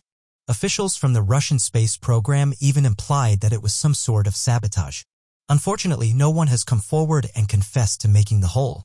One idea that was put forward was that an engineer on the ground did it. But this is up for debate. Until the person responsible confesses, we may never know whether or not the hole is truly a mistake or some kind of malicious act. Over the past 5 years, a worrying number of U.S. officials, diplomats, soldiers, and intelligence officers have come down with a mysterious illness. All of the U.S. diplomats documented the same symptoms, which ranged from memory loss, loss of hearing, headaches, loss of balance, fatigue, and ringing in the ears.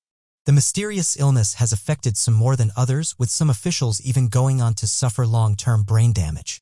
It's gotten to the point that the Pentagon and the Central Intelligence Agency has got involved, saying that it looks like these officials are being singled out and attacked. An investigation by the State Department said that likely cause is that of a direct energy weapon. Some of these attacks happened in places that don't have the best security, but the Central Intelligence Agency has said that 2 incidents have occurred near the White House. One of the most recent reports happened on the 17th of May, 2021. What's worrying is that the United States best intelligence have no idea who's controlling this direct energy weapon, what they're doing with it, and where it's coming from.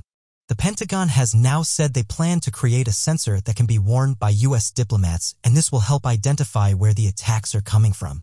One of the main questions is who is operating these direct energy weapons? A recent study showed U.S. intelligence that over 150 people have reported being attacked by these energy weapons, with them pretty much having all the same symptoms. The incident soon got the name of Havana Syndrome, and this is because it first appeared in Havana, which is in Cuba, and this happened back in 2016. The State's Department soon received complaints from over 21 employees of the U.S. Embassy, or reporting that they had come down with the same symptoms, including memory problems, loss of balance, loss of hearing fatigue, and ringing in the ears. At first, officials didn't take the report seriously, and this caused some to make complaints to the Central Intelligence Agency, asking them to investigate the cause further. U.S. officials then looked to Cuba and asked if they had any involvement with the mysterious, but they denied these claims. However, U.S. diplomats who have traveled to places like China and Russia have also reported the same symptoms, causing U.S. security to think that these countries may be involved. A former senior Central Intelligence officer, Mark Palamopoulos, suddenly came down earwobbing in Moscow back in 2017. He said the following: "I was woken up in the middle of the night with an incredible case of vertigo. My head was spinning, incredible nausea. I felt like I had to go to the bathroom and throw up. It was just a terrifying moment for me. I had tinnitus, which was ringing in my ears, and the vertigo really was what was incredibly debilitating, and I really wasn't sure what was happening. I couldn't stand up. I was falling over." Rather worryingly, he went on to say that to this day he still has these symptoms, saying that it's been years now and that it's so bad that he had to retire from the Central Intelligence Agency because of this mysterious illness. He carried on with the following: "I had a lot more to offer. I was 50, but I had to retire because of these headaches. They don't go away."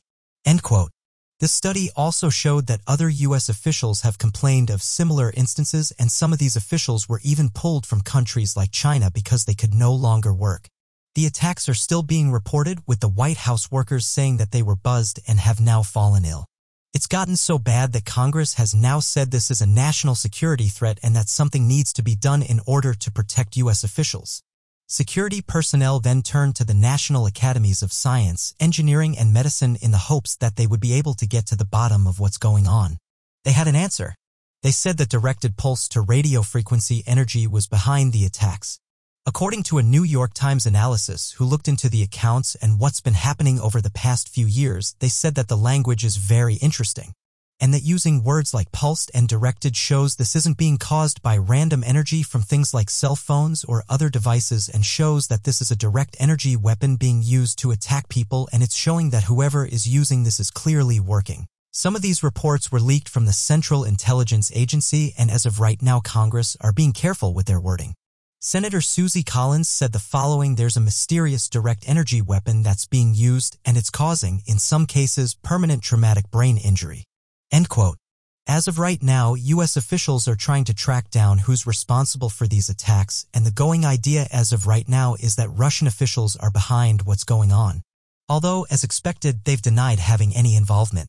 Various declassified documents have shown us that the U.S. and Russia have attacked each other in some way or another, whether being physical or through things like cybercrime. President Biden has said that President Trump didn't take these seriously and that he will be the one to get to the bottom of his reports. He said that he looked to the Central Intelligence Agency and they've told him that they will get to the bottom of whoever is doing this. CIA Director William Burns said these attacks were of high priority. One of the countries that has made good advancements in direct energy weapons is that of China, with officials releasing videos and images of their latest tech.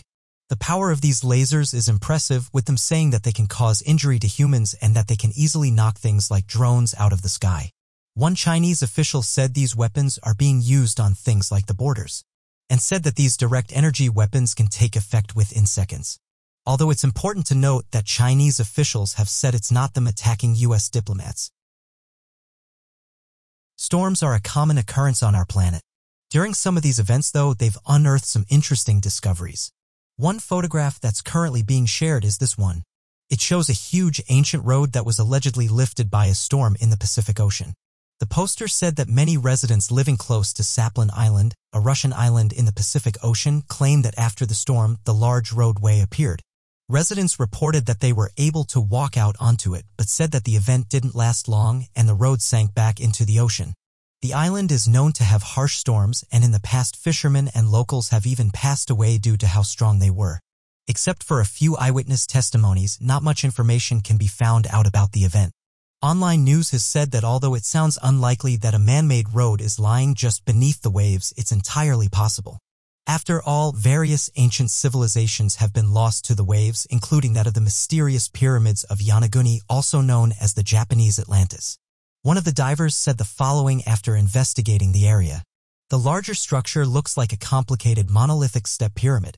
Rises from a depth of 25 meters or 82 feet. So there's definitely no shortage of these mysterious underwater structures. Some have suggested that this road isn't man-made and was likely just a piece of rock that got dislodged by the storm. Others, though, can't explain how a giant road somehow floated to the surface, even allowing people to walk on it. For on the reports, the road was allegedly sturdy enough to allow dozens of people to walk up and down it. Some did note, though, that the air of Sakhalin Arland is no stranger to these sorts of mysteries, saying that there's various stories of underwater cities and megaliths, and that in the past even mysterious creatures have allegedly washed up on the shores. All of these stories add to the mystery of the area. As quickly as the road appeared, though, it soon sank into the ocean, leaving those in and around the area to wonder what it was and if it will ever rise again. One of the last unexplored frontiers of our planet is not that of the endless deserts or impassable mountains, but rather that of our oceans. Every year, scientists and researchers discover thousands of new species, new archaeological sites that were lost to the dams, and hidden caves that are home to an entire ecosystem. It's for this reason that the oceans of our planet are some of the most fascinating places to explore. During an investigation back in 2007, as archaeologists were scanning the waters of Lake Michigan in the hopes of locating old recorded shipwrecks, they found a number of strange structures that began to take form on their sonar imaging. At first, the structures appeared to be nothing more than a large number of rocks and boulders and peculiar spots, only to be later revealed to the archaeologists as massive megalithic carved rocks that featured a number of prehistoric markings on their surface. Additionally, the researchers discovered a grouping of these megalithic stones that seemed similar in design to that of Stonehenge, adding further proof that the large rocks had been artificially placed. When divers went down to gather more information, they found the rocks had a large number of strange detailed images that appeared to be carvings of ancient and extinct mastodons. And these were all across the surfaces of the megalithic structures.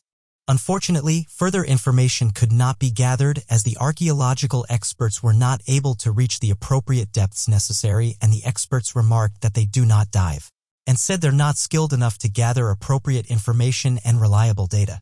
Due to this and the large size of the megalithic structures preventing the stones from being moved with ease, it appears that not only is it impossible for the researchers to study the strange rocks, but that any further information won't come forward until either a massive funding project is put into the investigation or an archaeological expert becomes a master free diver. It's not just man-made structures that have been discovered. Researchers working in marine biology have begun to see what can only be described as a mass whale evolution across the planet. This seems to deny all expected research.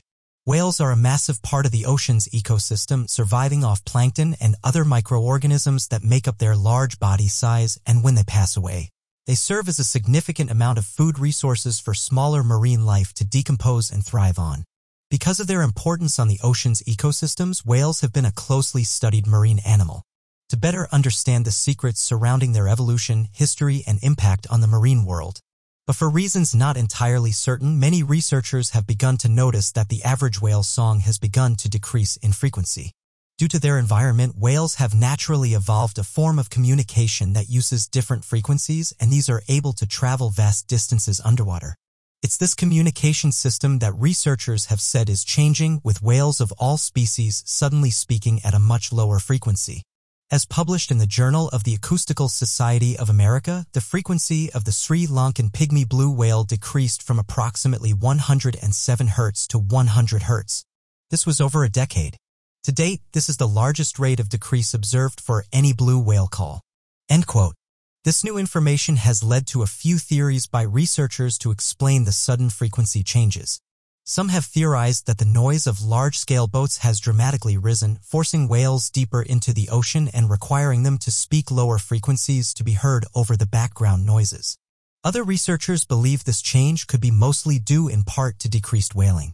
Regardless of what the cause may be, researchers are unanimous in that the changes in frequency shows evidence of a dramatic whale evolution. There will definitely need to be research more heavily to better understand its effects on the whale population and what it could mean for their communication. All across the world are tales of mysterious creatures. Some of the most interesting ones are those that are encountered in isolated regions, such as jungles and places like Antarctica. Interesting story is that of organism 46b. Before information surrounding organism 46b can be discussed, the environmental context must be thoroughly identified. Reports of organism 46b's area of habitation rests within that of Lake Vostok, located more than 700 feet beneath the glacial surface of the ice at its shallowest depth and roughly 2,600 feet at its deepest region. It's at this depth that the ice from the Antarctic glaciers are under enough pressure to melt and form deep lakes. It's within one of these deep lakes known as Lake Vostok that the creature known as organism 46b resides in. A supposed leaked document surrounding the first attempts made by Russian researchers back on the 5th of February in 2012 while drilling to the lake surface made reference to the creature known as organism 46b. The report itself was titled Organism 46b and detailed an increasingly bizarre story in which Russian scientists claimed to have encountered a massive colossal squid residing in the lake that could release toxins into the water, could squeeze itself down into small sizes, take on weird shapes, change its physical colors, and cause a mild form of hypnotism if a person began to stare at the creature for too long. Here are quotes from the supposed letter, written by a man named Dr. Anton Padaka.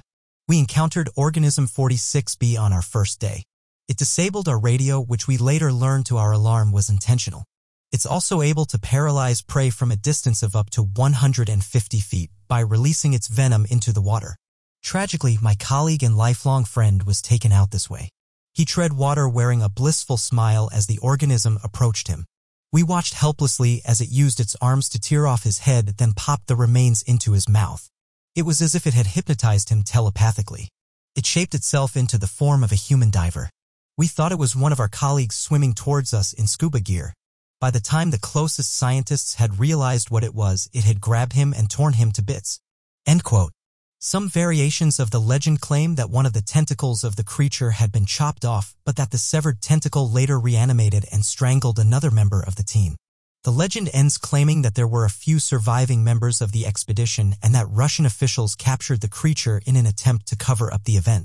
Fact-checking the story leads to a number of strange dead ends that come about in areas of documented factual events that otherwise should have been explored. Here is the completed timeline of the factual events of the Lake Vostok drilling expedition. Back in January 2011, Russian scientists Valery Lutkin and Sergei Balat published a paper titled Vostok Subglacial Lake, Details of Russian Plans Activities for Drilling and Sampling. Valery Lutkin worked at the Russian Antarctic Expedition Arctic and Antarctic Research Institute at St. Petersburg, Russia. And Sergei Balat worked at the Petersburg Nuclear Physics. The document detailed the first and only public plan for a Russian expedition into Lake Vostok. Here is a portion from the introduction of the paper surrounding the expedition. The Russian Federation has developed a national project involving the drilling and sampling of Vostok Subglacial Lake, East Antarctica. The objective is to explore this extremely icy environment, using a variety of techniques to identify the forms and levels of life that exist there. The project is funded by the Russian Federal Service. During the time of the published paper, the Russian Federation had yet to receive support from other nations of the world as their borehole efforts were actively going against the Antarctic Treaty.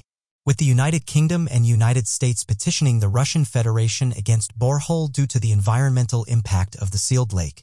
Their opposition was due in part to the drilling techniques used by the Russian scientists, of which included the massive use of freon and kerosene to act as a lubricant for the drilling equipment, of which would immediately drain into the lake at the point of connection. Despite the Antarctic Treaty violation, the Russian Federation continued with their efforts. Within the published paper titled Vostok Subglacial Lake, details of Russian plans activities for drilling and sampling. The scientists detailed a new piece of technology that would allow the borehole to use a transportation module that could be sent down into the borehole via new mechanisms and enter the lake. The diagram for the technology claims the module device and the borehole would only be 123 millimeters in diameter and impossible to send a diver into. However, given the secrecy of the project and the designs used, such a technology could have been sealed up to send a research team into the borehole if made slightly larger. The technology also shows evidence of human-sized transportation modules, given that the modules' designs had a height and width that would scale to fit a human body, and these would fit in a cylindrical tube of a height 3 times the tube's width. On October of 2011, Valery Lutkin, the co-author of the published paper, was at the Antarctic Research Station alongside Alexei Turkhanov, of whom were both overseeing the drilling expedition. The expedition continued for several weeks up until the end of December before issues first arose amongst the expedition. The reason for why Valery Lutkin first started his expedition in October of 2011 is that was due to October being the summer months for the Antarctic continent, keeping the location at its warmest for the expedition. These summer months only last from the beginning of October to the 5th of February. However, after the 6th, the expedition must be called off due to temperatures plummeting below 40 degrees Celsius.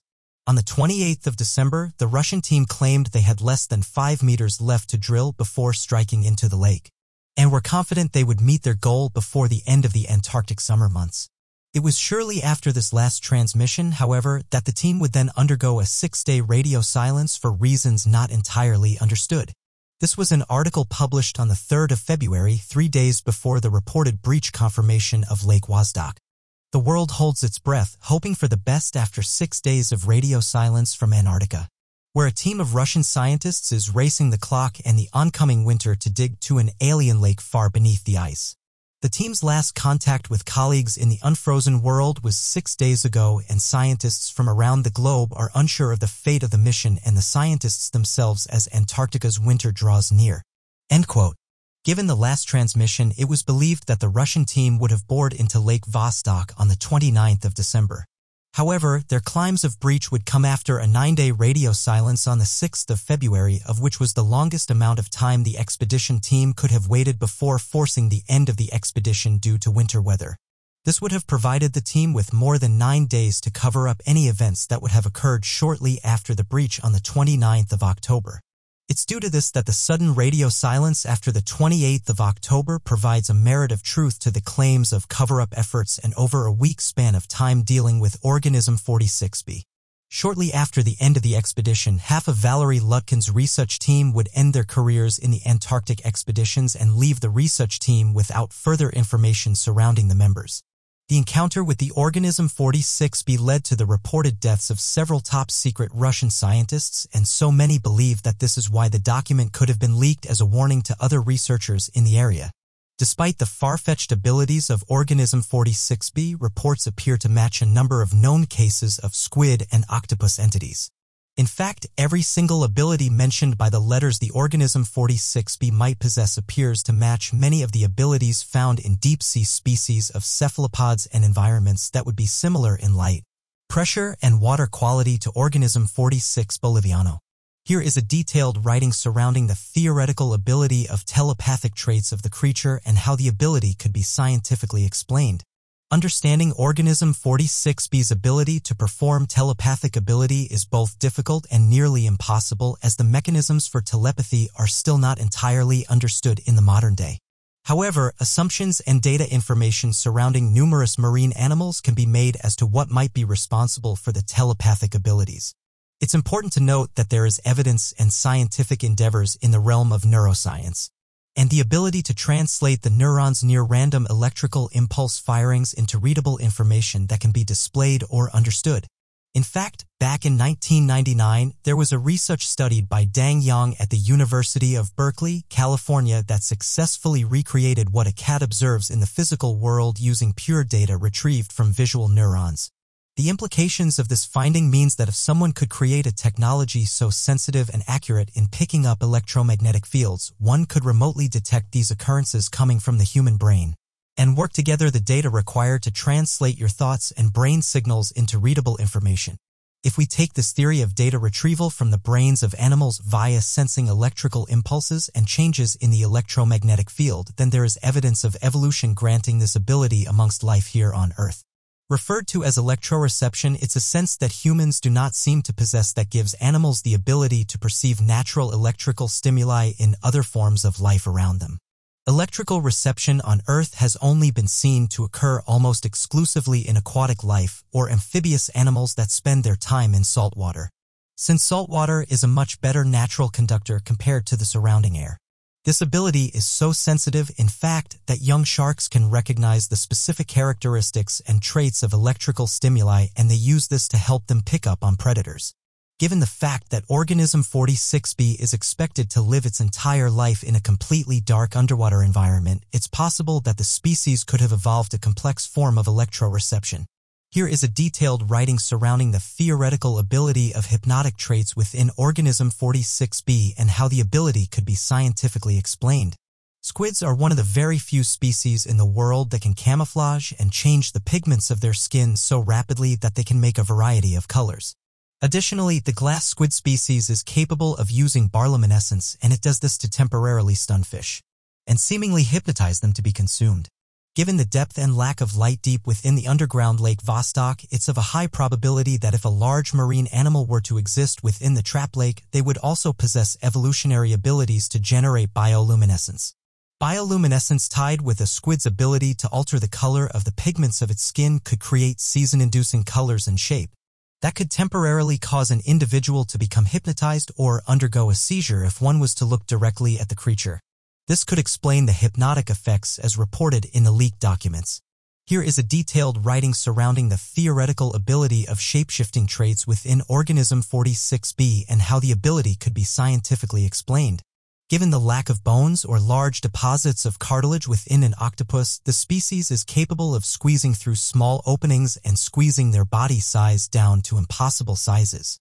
In fact, a 600-pound octopus is capable of pushing its entire body through a hole the size of a quarter. As long as an opening is large enough to allow the creature to fit its beak through, it will travel through the opening with relative ease. It's for this reason that the claim of shapeshifting abilities of organism 46b are realistic to the species of which it seems to have evolved from. Additionally, a borehole the size of 123 millimeters would have been more than enough of a size to fit its body through if it were to make an attempt to reach the surface of the glacier. Here is a detailed writing surrounding the theoretical ability of toxic traits within organism 46b and how the ability could be scientifically explained.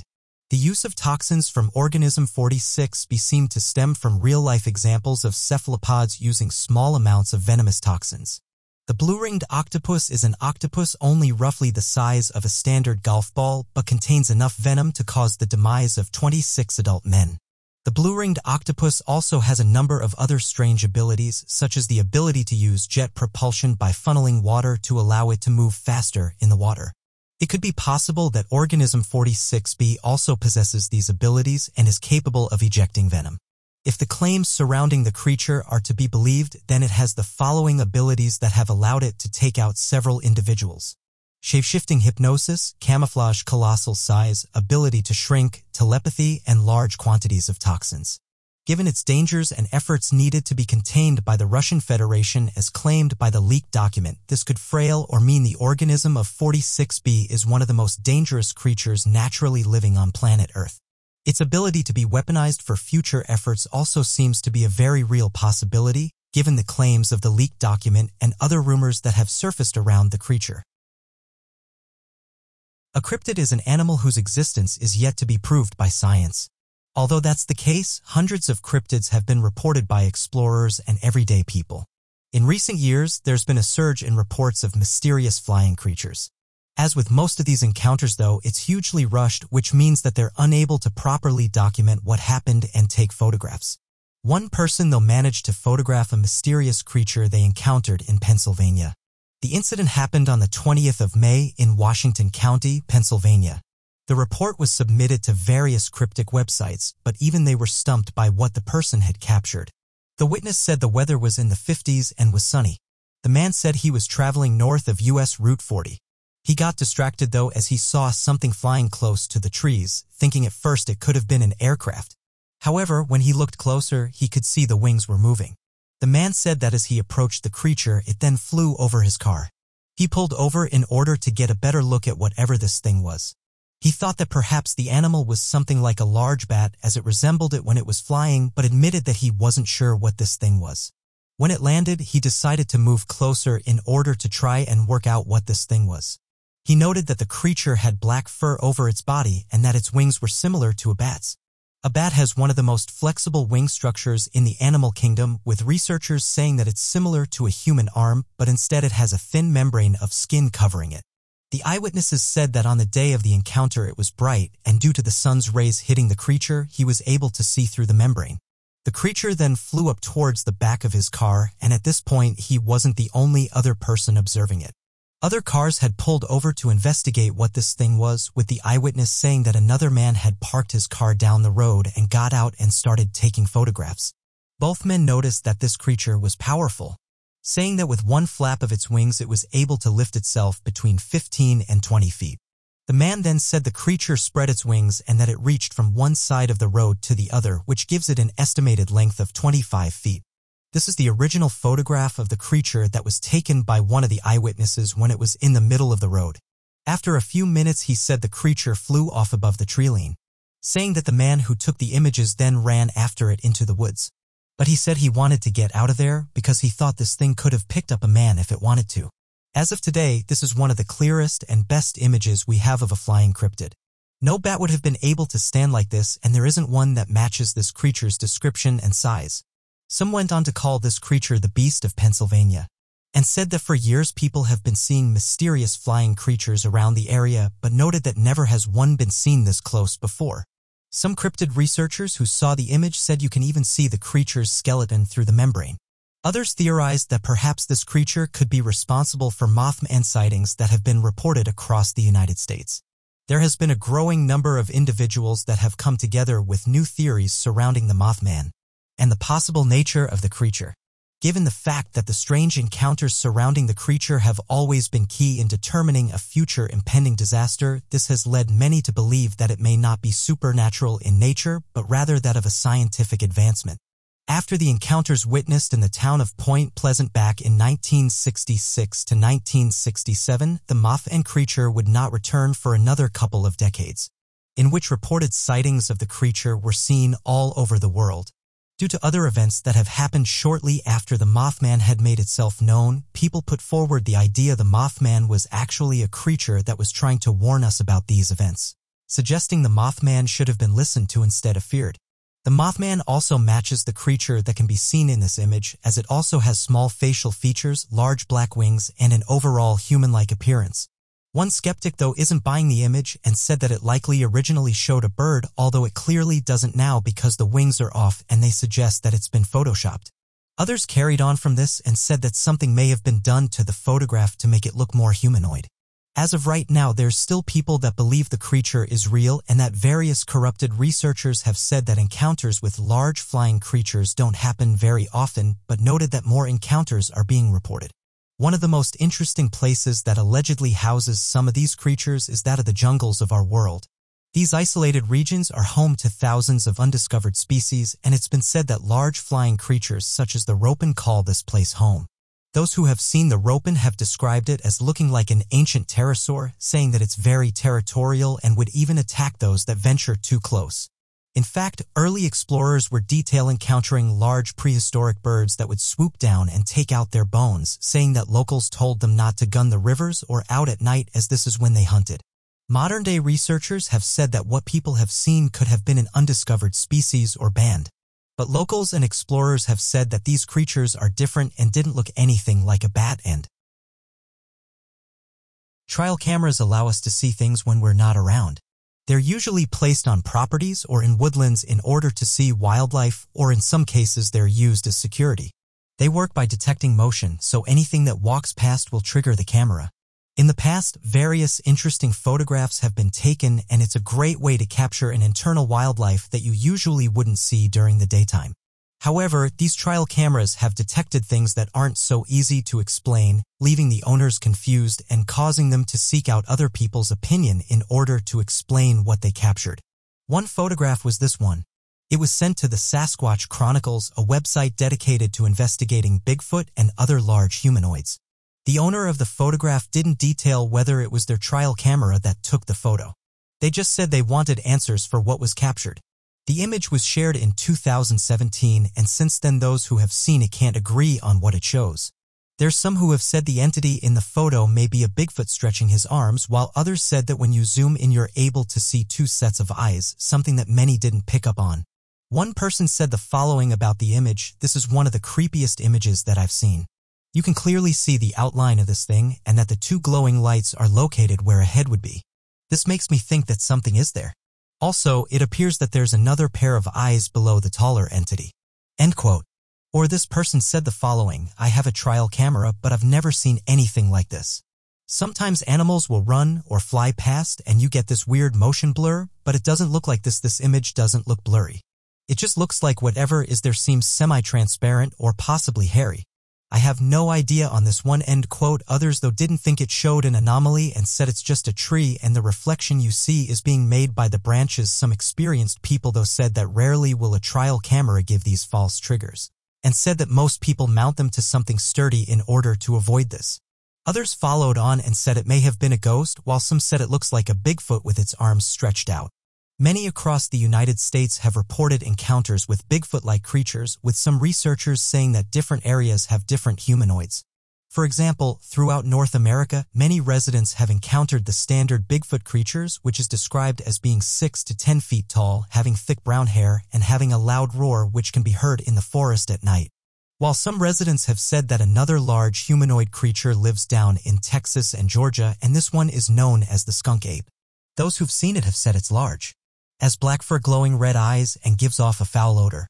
In fact, the few people that have encountered it have said that one of the reasons they did is because they picked up on the bad smell, and this caused them to go looking for the source of the smell, only to run into a primitive-looking beast that held above them. The most reported sightings have come from residents in Florida, with locals saying the creature was often being seen during the 1960s and 1970s. After this, the encounters dwindled, but some residents did say that every so often someone will report seeing it.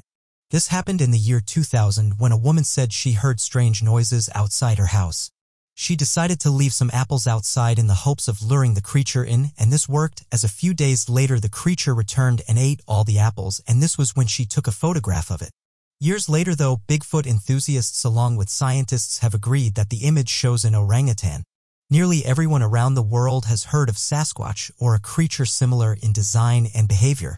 This has led to a tremendous amount of reports, witness sightings, video evidence, physical evidence, footprints, and theories into the creature that cannot entirely be explored within just one video. Countless reports have been made throughout the years, some that have been explained and others that have remained.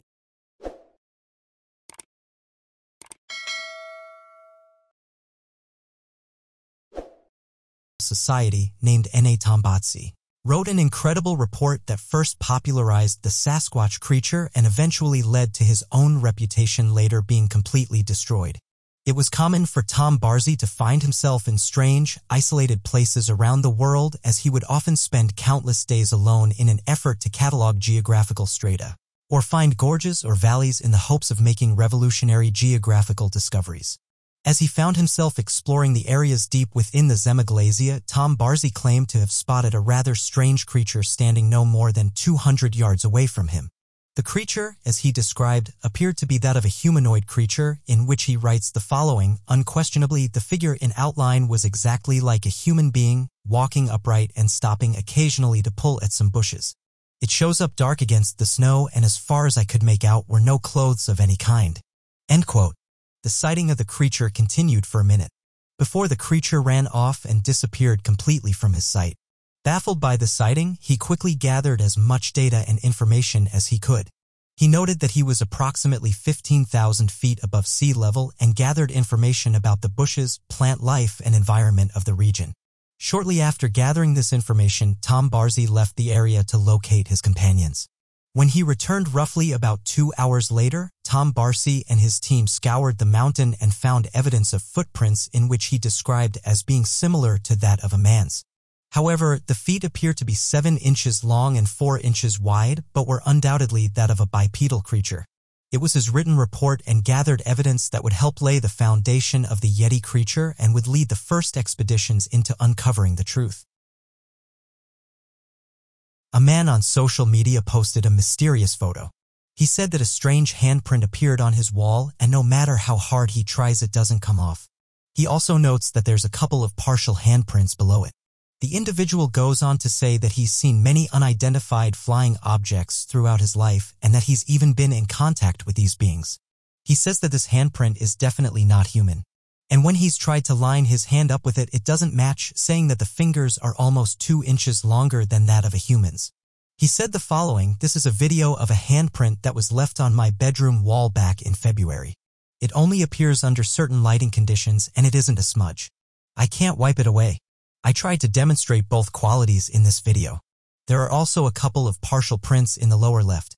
The proportions of the hand are very narrow, but what really struck me is that the thumb is out of position. I can't align my thumb in the same position as the thumb in the print. I have a long history with abductions and have photos of markings, handprints, and footprints, and some of them date back decades. Why is this on my wall? My guess could be technology. The aliens typically come in and out through the ceiling.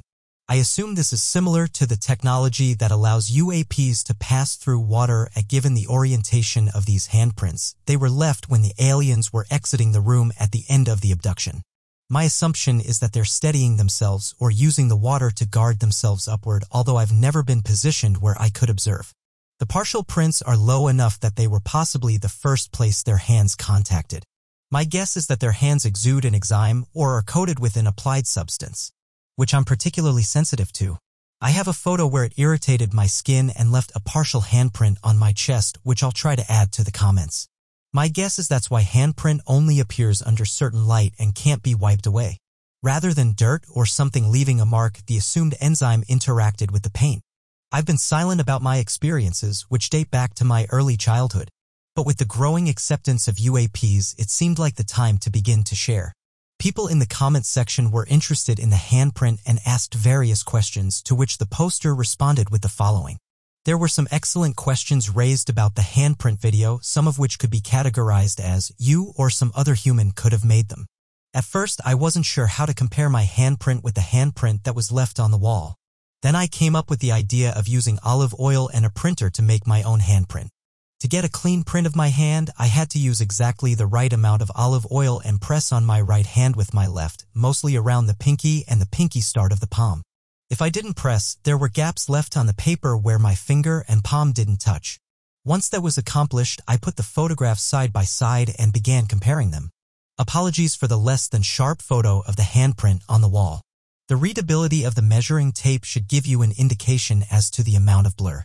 This is due entirely to the fact that the handprint disappears except in low light. If I use a supplemental light source, such as what I did when I was photographing my own handprint, or turn on the overhead light, handprint on the wall disappears. I demonstrated this in the video. Once again, I'm not trying to convince anyone, I'm simply sharing in the interest of disclosure. Observation 1. The handprints are of different sizes. The handprint on the wall is approximately 9.5 inches from the tip of the middle finger to the base of the palm. By comparison, my hand is approximately 7.25 inches from the tip of the middle finger to the base of the palm. If you use your own ruler to compare the size of your own hand, the handprint on the wall is unsettlingly large. Observation 2. The handprints are proportioned differently. The fingers of the handprints on the wall are at least 5 inches long, making up slightly more than 50% of the entire 9.5-inch handling. By comparison, the fingers of my handprint are approximately 3.25 inches, which is less than 50% of the entire 7.25-inch hand length. Observation 3. The handprints are shaped differently. The base of my palm is significantly wider when compared to the width of my fingers. By comparison, the base of the palm of the handprint on the wall is roughly the same width as the fingers. Observation 4. The handprints have different thumbs. The thumb of the handprint on the wall is parallel to the fingers. My thumb naturally arcs outward from my hand. Additionally, the thumb of the handprint on the wall overlaps the boundary line between fingers and palm. It's impossible for me to move my thumb into this position. Observation 5. Only one of the handprints appears to have knuckles. My fingers naturally deviate at each knuckle. There is no such deviation on the handprint on the wall. The fingers of the handprint on the wall appear to be uniform in width from tip to base. Observation 6. Different finger anatomy. Human fingers are never perfectly strained. The fingers of the handprint on the wall appear to be perfectly strained. Observation 7. Captured action. This is subtle, but if you compare the placement of the fingertips to the palm, especially the index and middle fingers, they are slightly angled towards the ceiling. This implies a downward pull on the hand once the fingers come into contact with the wall. Placing a handprint on the wall would be static, like my handprint on paper. The handprint on the wall seems to have been left in the middle of an action. What's really interesting, in my opinion, is the applied anatomy behind the handprint on the wall. For a human to put their thumb in the same position would require a completely different hand structure than what we have. The fingers are longer than a human's and are perfectly straight where ours are not. This difference would suggest differences in underlying anatomy as well. In closing, it's impossible for this to be my own hand. As you can see here, my hand is a smaller size and structured differently than the handprint on the wall. It's also highly unlikely this is another human's hand for the reasons above, and as I've lived in the same place for almost 2 years and this print wasn't on the wall prior to its discovery. A bit of background: I've been abducted multiple times since childhood. I've documented large portions of it. This is the first time I've shared outside of a handful of trusted friends. That said, I appreciate the supportive response to the video and intend to share more in the days ahead. Once again, I'm sharing this comparison purely for purposes of disclosure, and you are invited to draw your own conclusions. Earth's only natural satellite is the moon. It's likely that ancient humans would have looked up to the cosmos with awe, and we have evidence that they tried to understand it. Scientific advances have helped us to better understand the planet we live on and also the space around us. The moon is one place that's of particular interest, and every year scientists and researchers are making new discoveries, showing us how little we know about the moon. Although countless detailed photographs have been taken of our moon, some of the most interesting ones are those that depict strange things, and these have caused a variety of different theories to be put forward in order to explain them. One of the most recent ones to do the rounds is this one that shows what looks like a mysterious object close to the moon. As with most of these types of photographs, details are sketchy. Some say this is an old NASA photo, while others say it was recently taken by an amateur astronomer. Regardless, the interesting thing about this photograph is the odd-looking objects seen just above the surface. One of the first places the image showed up was a Mexican group that investigates strange phenomena. One of the commenters said the following: "What are we seeing here? This large object seems to be casting a shadow on the moon. Is there any more information about this?" While another person said this: "This is an incredible capture and clearly shows something huge. This is one of the most interesting photographs I've seen that shows something strange close to our moon. Who knows what this thing is?" One person even suggested that the object may have been a cloud of dust and that it was created by a meteor that made contact with the moon. NASA said the following about this on their website: "The moon experiences a heavy bombardment or small meteorites that models had predicted. This is according to new observations from NASA's Lunar Reconnaissance Orbiter spacecraft. The result implies that lunar surface features thought to be young because they have relatively few impact rates, maybe even younger than previous estimates. The finding also implies that equipment placed on the moon for long durations, such as lunar bases, may have to be made sturdier. While a direct hit from a meteorite is still unlikely, a more intense rain or secondary debris thrown out by nearby impacts may pose a risk to the surface assets." Others, though, said this may be an unidentified flying object, and note that in recent years various different cameras have detected mysterious objects close to our moon, with amateur researchers saying that one of the best places to see these objects is via the International Space Station. as this man-made lab has fresh cameras mounted to the outside of it. Others even came forward in detail that they had seen mysterious objects while they were looking through their telescopes, but noted that they didn't have any camera equipment at the time, so were unable to document proof of it. This is just the most recent report in a long list of mysterious sightings, and although space agencies like NASA have said these objects are not of interest and likely fall under the bracket of space debris or camera anomalies, others are not so sure. And note that with all the recent reports of mysterious objects, perhaps there is some substance to these mysterious photographs. The government has admitted that these crafts are real, but we currently don't know what they are, where they come from, how they're able to travel at the speeds they do. One place that's been featured in the news a lot is that of the dark side of the moon. The dark side of the moon is a term that's commonly used to refer to the side of the moon that's further from Earth, the side that we can't see. Humans were not able to see the far side until 1959, when it was photographed by a Soviet probe, and the first craft to land directly in the far side didn't do so until January 2019. Despite its familiar presence in the sky, much of the moon's surface remains a mystery. Scientists have known for some time now that the moon's many craters extend all across the surface. Not only is the far side cratered, it actually holds one of the largest observed craters in the solar system, called the South Polacan Basin. The basin is 2,500 kilometers in diameter, and it ranges up to 8.2 kilometers deep. It's thought to have been created by a massive impact from a meteor over 4 billion years ago. In the 1990s, a series of unmanned missions called the Galileo and Clementine visited the moon and took high-quality images of its far side. However, images were all we had to rely on until January 2019. A Chinese spacecraft called the Chang'e 4 achieved humanity's first soft landing on the far side of the moon, touching down in the center of the South Akan Basin. After a year of study, the Chinese government released the raw information gathered by the Chang'e 4, including a revelation that stunned researchers. The mission had discovered a huge metallic mass located under the surface of the basin. According to researcher Peter B. James, they explained that the mass was like if scientists had taken a pile of metal 5 times larger than Hawaii and buried it underground. That's roughly how much unexpected mass we detected.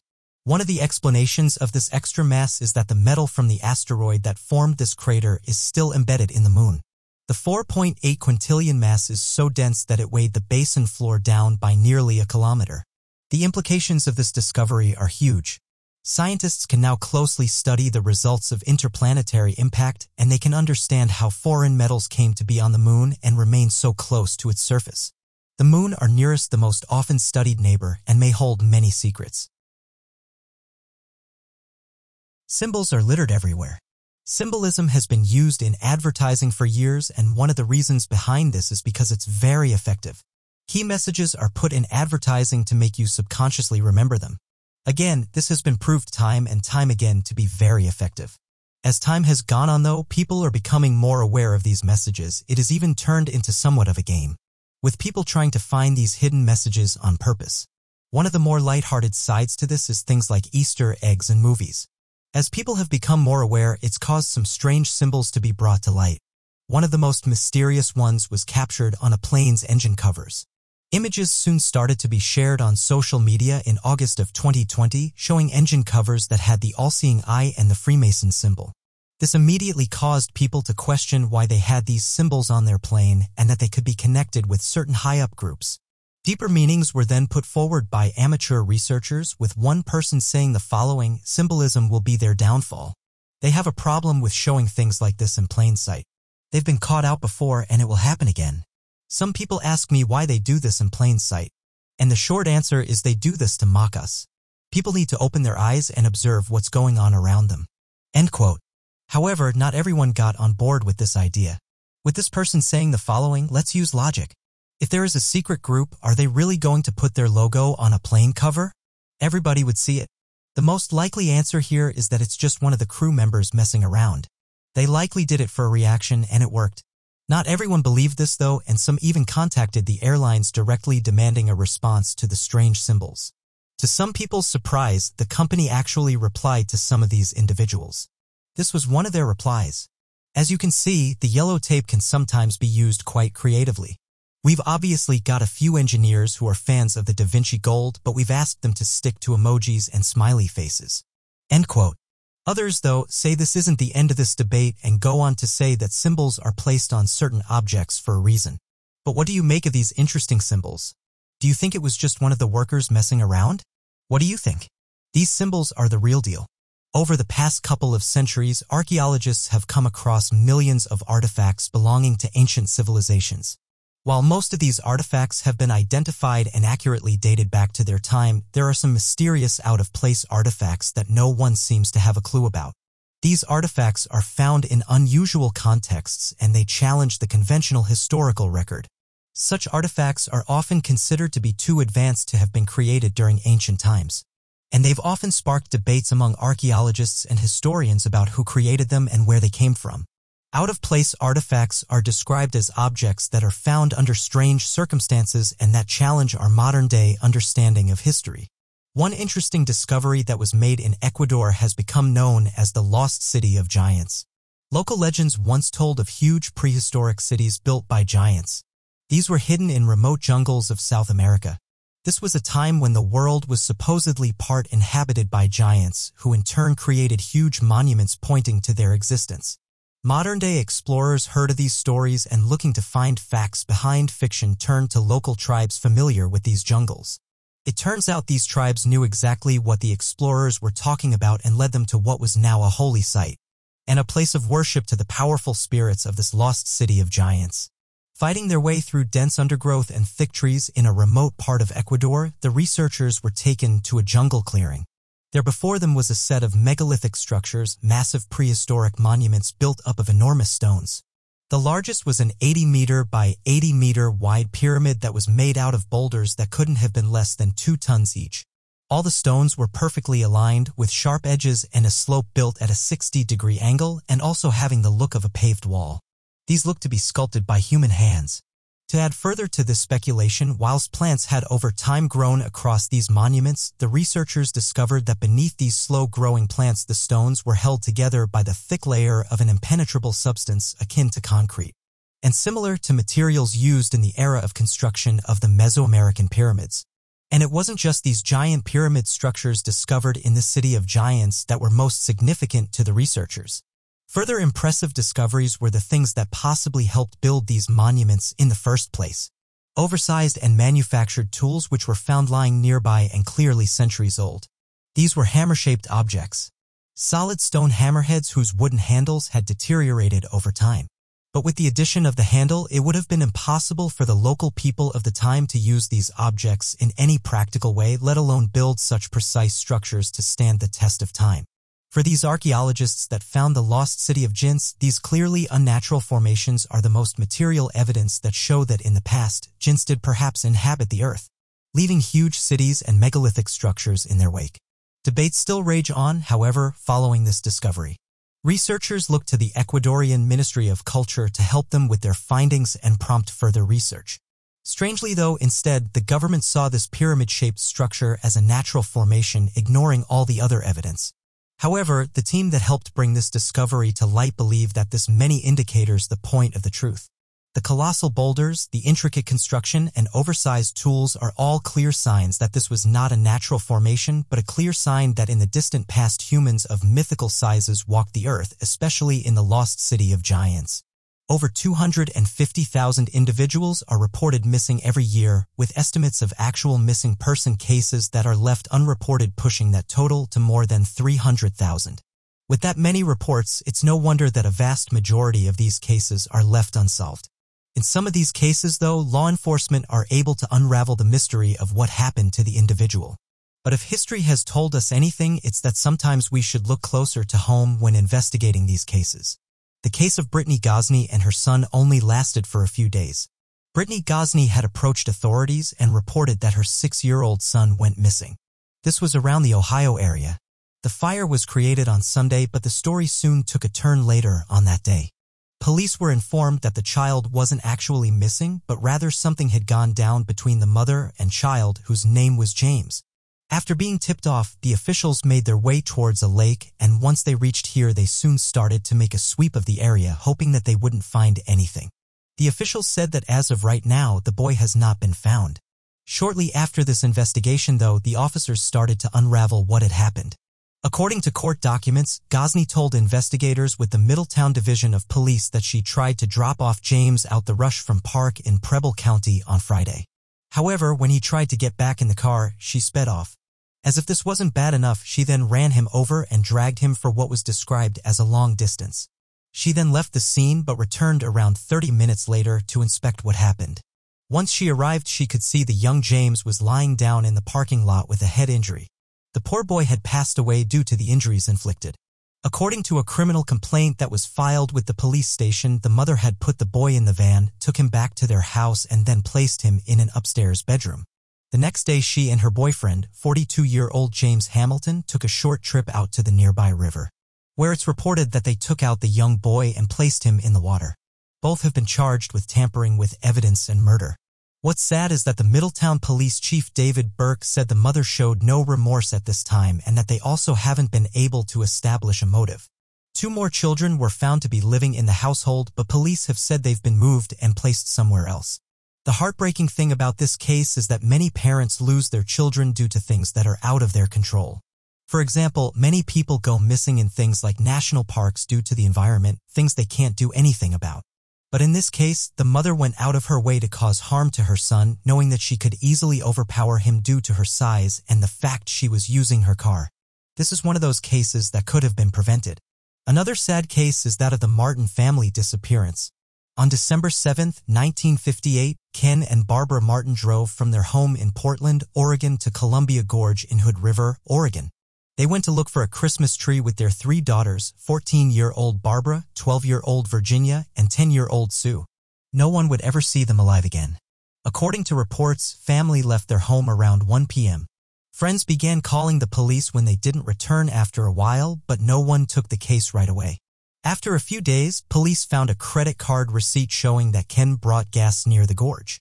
Based on tire drags, the Hood River Sheriff believed that while trying to back up in the parking lot, they must have accidentally driven off the cliff into the Columbia River. Detective Walter Graven thought the family trips seemed odd and he continued to investigate despite what the sheriff had concluded. While inspecting the tire tracks, he also found paint chips nearby.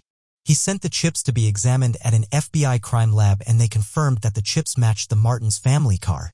Someone found a gun close by near a car that had been stolen and abandoned. Although they turned it over to the police, the gun was never used as evidence in the case. It was covered in blood, leading Graven to believe it was used to beat someone to death. Graven eventually connected the gun to the parent's son, 28-year-old Donald Martin, who was in the Navy at the time. Years before this, Donald had been accused of stealing a gun while working in a sporting goods store. It was believed that this was the gun that he supposedly stole in. Graven found out that Donald didn't have a great relationship with his family and that he'd never came back to Oregon to look for his family. Graven believed that Donald must have had something to do with the family's disappearance because no one else seemed to have any motive. In May 1959, the bodies of Virginia and Sue were found floating in the river. According to the report, the death of both girls was caused by drowning. Virginia also had a hole in her head, which only led to more questions. Unfortunately, it was never confirmed what caused the hole. Donald didn't attend the memorial service, but he did meet with Detective Graven in June. He told Graven he didn't know of anyone who wanted to hurt his family, but that he didn't believe it couldn't have been an accident. The story stayed in the news for almost a year after the family's disappearance. Many investigators and journalists have tried to find out what happened, but no one has been successful. Graven has always said the case probably wouldn't be solved unless they could find the car and the other bodies. Before he died in 1988, he gave his notes to Jay Waterbury, who worked with the Dallas Police Department. Waterbury has hoped that one day this case will be solved. Soldiers are easily some of the bravest people in the planet. They're sent to places that many of us will never visit and see man-made horrors play out in front of their eyes. Although soldiers have hundreds of stories to tell, some of the most interesting ones are those that detail mysterious creatures. One interesting account is that of military soldiers that encountered a mysterious being. The story goes that back in 2002, a military unit encountered a giant being in Kandahar. American soldiers were trekking up a mountainside when they saw signs of a lodge being. These included things like lodge footprints. As the soldiers went to investigate the area, they said they could hear loud grunting noises. Shortly after this, the team said they were ambushed by a lodge humanoid. They reported it was around 13 feet tall and had red hair. It had 6 fingers on each hand and was hostile towards the military unit. One of the men unfortunately didn't make it as he was pierced by the giant's large spear. The giant was said to be dressed in animal skins. The reason the team was in the area was because another military unit had gone missing. And so a rescue mission was planned to see what happened and hopefully bring back any survivors. After the soldier got pierced with the spear, it then turned his attention to the rest of the group.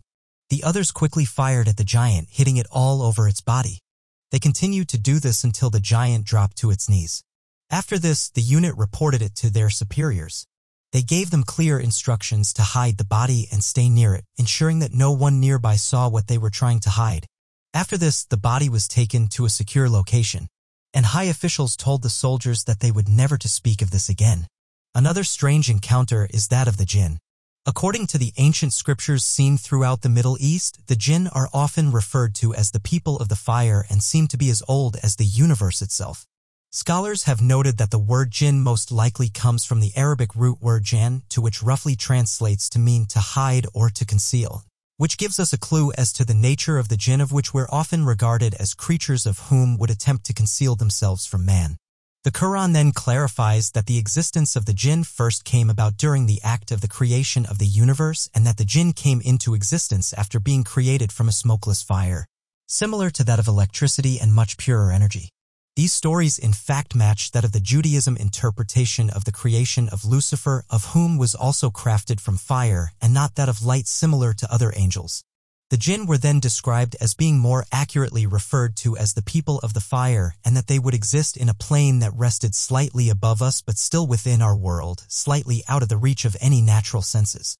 Additional information as to the origin and spreading of the jinn gets a little hazy, but references are made of the jinn assisting ruthless kings and rulers and even helping with the building and construction of many cities and places of immense power.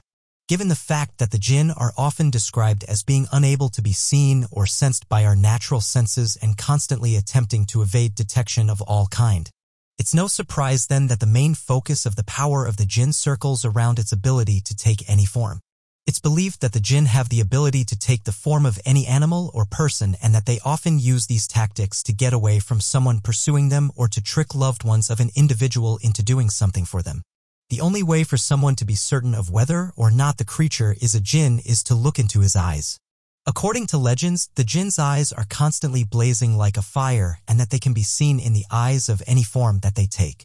Jinns also possess supernatural abilities, such as that of possessing an individual to take control of their body, being able to predict the future, and being able to perform superhuman themes that are otherwise unexplainable in the physical world, such as speed, flying, vast intelligence, fluency in any language, and a vast amount of unending skills.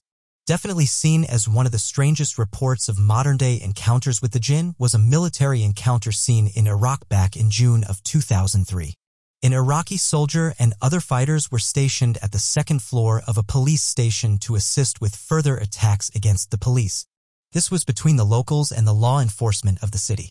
A lot of people were confused by the sudden attacks by the police. And so one of the main purposes of the Iraqi army assisting with safety was to uncover the reasons as to why such disturbances were taking place.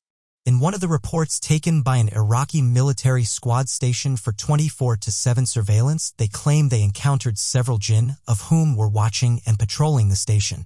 The report details that they believed the individuals to be jinn due to the fact they had glowing red eyes and seemed completely unfazed by the bright surveillance lights used to blind passbyers, of whom attempted to get close to the station at night. Shortly after the report was filed, the whole entire station was attacked and every soldier and police in the department passed away from injuries. It then circulated that the jinn were at the center of the attacks, and the majority of the disturbances were caused by the jinn waging plans of attack. After the report surfaced, the attack stopped, with many locals claiming that the jinn went back into hiding after they were discovered. The military and Bigfoot seem to have a strange relationship. One of the last places you'd expect to see a Bigfoot would be near a military base. Yet various stories have been told of these ancient creatures getting into these secret locations. And not only that, but shortly after seeing this creature, there appears to be various reports of UFO sightings throughout the area. Oddly enough, according to MUFON, or the Mutual UFO Network, it appeared that the third most common sighting of an alien being was that of a Bigfoot. Many people who encounter strange UFO sightings wrote witness reports of sources landing in a Bigfoot coming out or encountering a Bigfoot in the forest only for it to disappear like a ghost, and moments later to see a nearby unidentified flying object begin to immediately take off into the sky. These cases also do not include single encounters with the Sasquatch, and only include reports regarding a definitive extraterrestrial account. It's for this reason that Bigfoot might be an extraterrestrial creature instead of a naturally evolved one.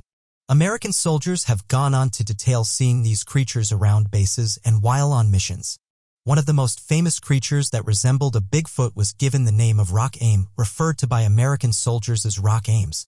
Consistent reports were made by a wide number of platoons of giant humanoid creatures. One veteran wrote the following report. Serving with the 101st Airborne in the mountains of Vietnam, I saw the rock apes on many occasions. They were as large as a big man and usually were in small groups of 2 or 3, unlike Bigfoot, but were bigger than most men and smaller than Bigfoot. They were spotted on days, but would also set off our trip flares at night. End quote. So what do you make of these 3 interesting stories? Be sure to leave your questions and answers in the comments section below and help us to grow this community while working to solve these unexplained mysteries. Thank you for watching, and don't forget to subscribe for more videos. Satellite imagery helps us to explore hard-to-reach places, including that of oceans, jungles, and snowy regions. One place of interest is that of Antarctica. Scientists and researchers have made countless discoveries in this region, helping them to better understand its environment and the mysterious life forms that call this place home. Some might think that after centuries of technological advancements, we would have finally begun to understand the planet we live on and the impact that we have on it. This couldn't be further from the case, and while at times it seems that this may be true, just when we think we know as much as we can, a discovery will turn our knowledge on its head and make us realize that despite the wealth of information out there is still so much that we don't yet know. Although in recent years, various interesting discoveries have been made in Antarctica, which I'll touch on shortly, it's perhaps the more mysterious ones that grab people's attention. For years now, people have claimed that Antarctica is home to many mysteries, including secret bases, mysterious archaeological discoveries, and advanced crafts. As of right now, governments and scientists have said there's no proof that mysterious crafts have been found here. And although that may be the case, it hasn't stopped people from finding strange things in the Antarctic ice. One of the most recent ones being that of a strange structure that allegedly appeared with another object that's dividing people, with some saying that it's a secret base, while others have said it appears to be an unidentified flying object and that you can see this casting a shadow. The first object is this one, and it was posted online not too long ago, and shows what looks like a boomerang-shaped structure on top of the ice. Theories for what this is range from a secret base to an archaeological artifact that's now visible due to melting ice. Some theorists believe that advanced ancient civilizations may have reached Antarctica in the past, and due to melting ice and glaciers, there may be countless archaeological artifacts waiting to be found. They point to these strange-looking structures as evidence of this theory. And even Garn has said that some of these areas that show these mysterious artifacts sometimes get blacked out, proving that they don't want people knowing about these discoveries. The reason why some people don't think these are normal research bases is because they suddenly show up and that before this there was no sign of them. As with most of these discoveries though, we have limited information and photographs to go by, so what these depict is up for debate. Another discovery that caused various ideas to be put forward is this one. Someone posted this video online showing what looks like either a small building or a flying craft, saying that they couldn't explain what it was and wondered if anyone had seen anything similar.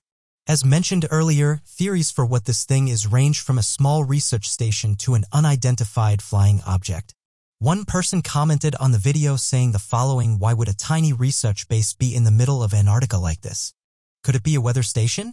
Well, another person said the following: I know that some people are saying that it looks like a building, but to me both of the objects appear to be hovering, as you can see both of them casting a shadow on the ground.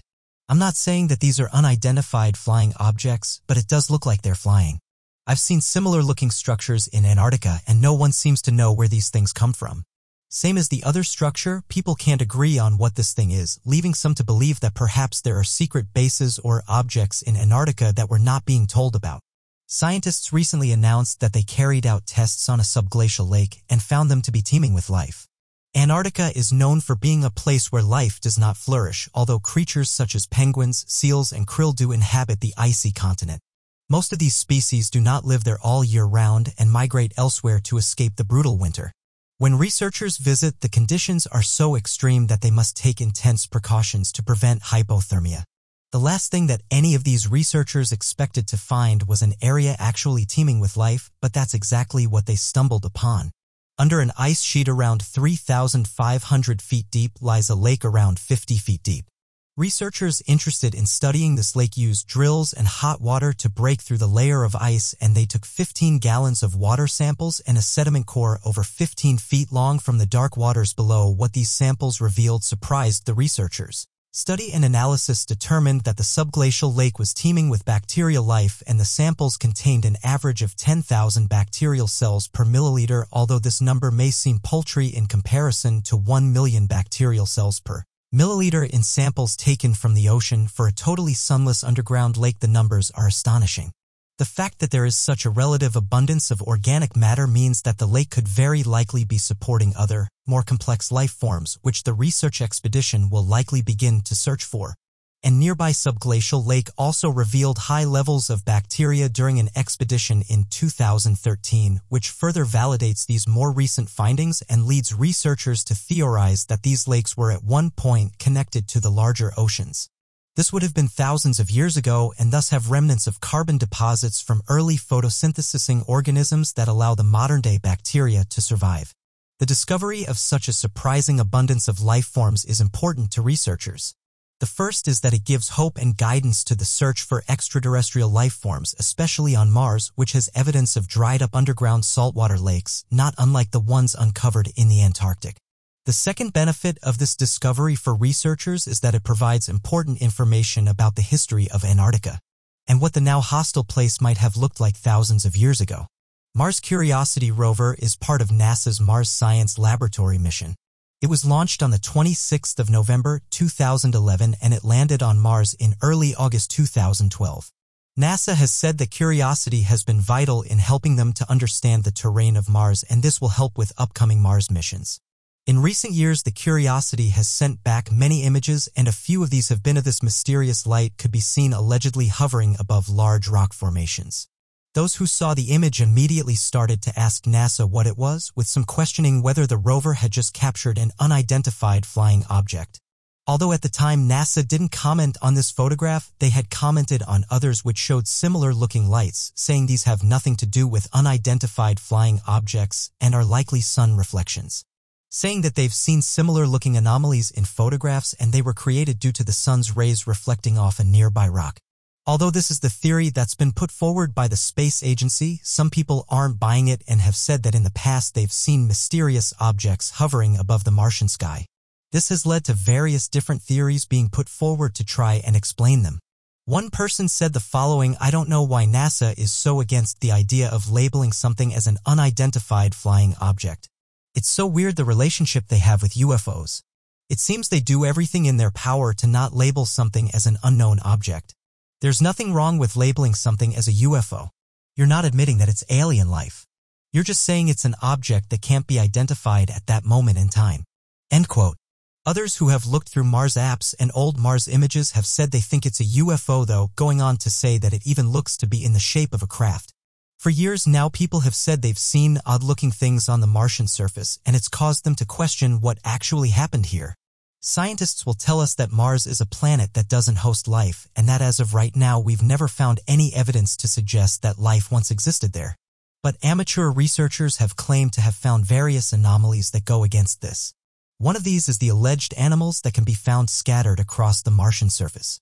Probably one of the most well-known ones is that of the Mars rat and the Mars crab. This photograph was first discovered back in 2015, and those who saw it said it reminded them of the facehuggers from the Alien franchise. Some who study the image have said you can make out 8 legs, while many argued about its size, with guesses ranging from a few feet to the size of a car. As mentioned though, NASA are against the idea of labeling these objects as UFOs or animals and have said that as of right now they've never seen anything that suggests that UFOs are out there and that they are able to explain every object that they photographed. A statement that I should point out is often criticized by many. Those who believe that Mars was once inhabited in the past have said that NASA have failed to comment on certain images. But skeptics have said the reason NASA doesn't reply is because there's so many of these alleged anomalies and it will take them forever to reply to each individual. Skeptics have said that NASA have replied in the past and the people don't believe them when they present their answers. One of the answers they presented in the past to explain away these anomalies is that of pareidolia. Today, people are still finding and debating photographs that are sent back from Mars. This isn't the only Curiosity discovery. NASA said that the Curiosity rover found evidence of Martian bacteria. Only a few years ago, NASA made an incredible discovery, in which the initial signs of life on Mars arose for NASA astrobiologists and research scientists back in 2004, and then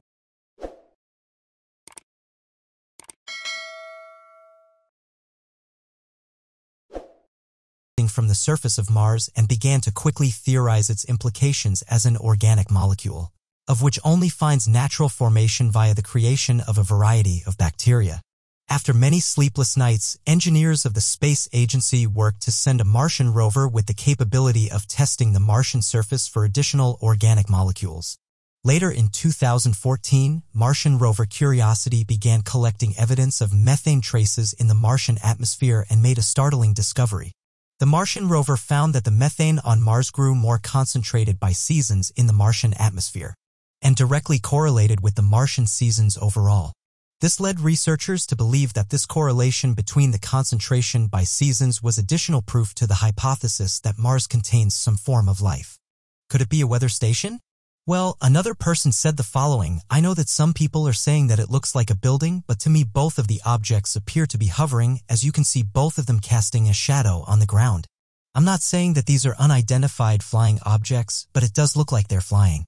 I've seen similar-looking structures in Antarctica, and no one seems to know where these things come from. Same as the other structure, people can't agree on what this thing is, leaving some to believe that perhaps there are secret bases or objects in Antarctica that we're not being told about. Scientists recently announced that they carried out tests on a subglacial lake and found them to be teeming with life. Antarctica is known for being a place where life does not flourish, although creatures such as penguins, seals, and krill do inhabit the icy continent. Most of these species do not live there all year round and migrate elsewhere to escape the brutal winter. When researchers visit, the conditions are so extreme that they must take intense precautions to prevent hypothermia. The last thing that any of these researchers expected to find was an area actually teeming with life, but that's exactly what they stumbled upon. Under an ice sheet around 3,500 feet deep lies a lake around 50 feet deep. Researchers interested in studying this lake used drills and hot water to break through the layer of ice, and they took 15 gallons of water samples and a sediment core over 15 feet long from the dark waters below. What these samples revealed surprised the researchers. Study and analysis determined that the subglacial lake was teeming with bacterial life, and the samples contained an average of 10,000 bacterial cells per milliliter, although this number may seem paltry in comparison to 1 million bacterial cells per milliliter in samples taken from the ocean. For a totally sunless underground lake, the numbers are astonishing. The fact that there is such a relative abundance of organic matter means that the lake could very likely be supporting other, more complex life forms, which the research expedition will likely begin to search for. And nearby subglacial lake also revealed high levels of bacteria during an expedition in 2013, which further validates these more recent findings and leads researchers to theorize that these lakes were at one point connected to the larger oceans. This would have been thousands of years ago and thus have remnants of carbon deposits from early photosynthesizing organisms that allow the modern-day bacteria to survive. The discovery of such a surprising abundance of life forms is important to researchers. The first is that it gives hope and guidance to the search for extraterrestrial life forms, especially on Mars, which has evidence of dried-up underground saltwater lakes, not unlike the ones uncovered in the Antarctic. The second benefit of this discovery for researchers is that it provides important information about the history of Antarctica and what the now hostile place might have looked like thousands of years ago. Mars Curiosity rover is part of NASA's Mars Science Laboratory mission. It was launched on the 26th of November 2011 and it landed on Mars in early August 2012. NASA has said that Curiosity has been vital in helping them to understand the terrain of Mars, and this will help with upcoming Mars missions. In recent years, the Curiosity has sent back many images, and a few of these have been of this mysterious light could be seen allegedly hovering above large rock formations. Those who saw the image immediately started to ask NASA what it was, with some questioning whether the rover had just captured an unidentified flying object. Although at the time NASA didn't comment on this photograph, they had commented on others which showed similar-looking lights, saying these have nothing to do with unidentified flying objects and are likely sun reflections, saying that they've seen similar-looking anomalies in photographs and they were created due to the sun's rays reflecting off a nearby rock. Although this is the theory that's been put forward by the space agency, some people aren't buying it and have said that in the past they've seen mysterious objects hovering above the Martian sky. This has led to various different theories being put forward to try and explain them. One person said the following: "I don't know why NASA is so against the idea of labeling something as an unidentified flying object. It's so weird the relationship they have with UFOs. It seems they do everything in their power to not label something as an unknown object. There's nothing wrong with labeling something as a UFO. You're not admitting that it's alien life. You're just saying it's an object that can't be identified at that moment in time." End quote. Others who have looked through Mars apps and old Mars images have said they think it's a UFO, though, going on to say that it even looks to be in the shape of a craft. For years now, people have said they've seen odd-looking things on the Martian surface, and it's caused them to question what actually happened here. Scientists will tell us that Mars is a planet that doesn't host life, and that as of right now we've never found any evidence to suggest that life once existed there. But amateur researchers have claimed to have found various anomalies that go against this. One of these is the alleged animals that can be found scattered across the Martian surface. Probably one of the most well-known ones is that of the Mars rat and the Mars crab. This photograph was first discovered back in 2015, and those who saw it said it reminded them of the facehuggers from the Alien franchise. Some who study the image have said you can make out 8 legs, while many argued about its size, with guesses ranging from a few feet to the size of a car. As mentioned though, NASA are against the idea of labeling these objects as UFOs or animals and have said that as of right now they've never seen anything that suggests that UFOs are out there and that they are able to explain every object that they photographed. A statement that I should point out is often criticized by many. Those who believe that Mars was once inhabited in the past have said that NASA have failed to comment on certain images. But skeptics have said the reason NASA doesn't reply is because there's so many of these alleged anomalies and it will take them forever to reply to each individual. Skeptics have said that NASA have replied in the past and the people don't believe them when they present their answers. One of the answers they presented in the past to explain away these anomalies is that of pareidolia. Today people are still finding and debating photographs that are sent back from Mars. This isn't the only Curiosity discovery. NASA said that the Curiosity rover found evidence of Martian bacteria. Only a few years ago, NASA made an incredible discovery, in which the initial signs of life on Mars arose for NASA astrobiologists and research scientists back in 2004, and then again later confirmed back during the landing of the Martian probe. The private space agency originally saw signs of a methane plume ejecting from the surface of Mars and began to quickly theorize its implications as an organic molecule, of which only finds natural formation via the creation of a variety of bacteria. After many sleepless nights, engineers of the space agency worked to send a Martian rover with the capability of testing the Martian surface for additional organic molecules. Later in 2014, Martian rover Curiosity began collecting evidence of methane traces in the Martian atmosphere and made a startling discovery. The Martian rover found that the methane on Mars grew more concentrated by seasons in the Martian atmosphere, and directly correlated with the Martian seasons overall. This led researchers to believe that this correlation between the concentration by seasons was additional proof to the hypothesis that Mars contains some form of life. On January 3, 2019, at around 10:26 a.m. Beijing time, China's robot spacecraft successfully landed on the far side of the moon. The spacecraft Chang'e 4 puts China in the running for a space leader, as it's the first in history to land in the South Pole at Kinbazan, which is an area of the moon that is never visible to Earth. This dark side of the moon is unexplored territory. No one has attempted to reach it before. The moon is the Earth's only natural satellite, rotating every 27 days or so. We actually are only able to see approximately 60% of the moon's surface. The 40% of the dark side of the moon is always hidden away from us. The National Aeronautics and Space Administration has spent the past 50 years collecting images of the far side of the moon, and this is through satellites and other space probes. So, although we have known for some time what the other side roughly looks like, this landing makes history and will reveal even more detailed information about the moon and space that we did not know prior. There is no direct communication link to the robotic spacecraft.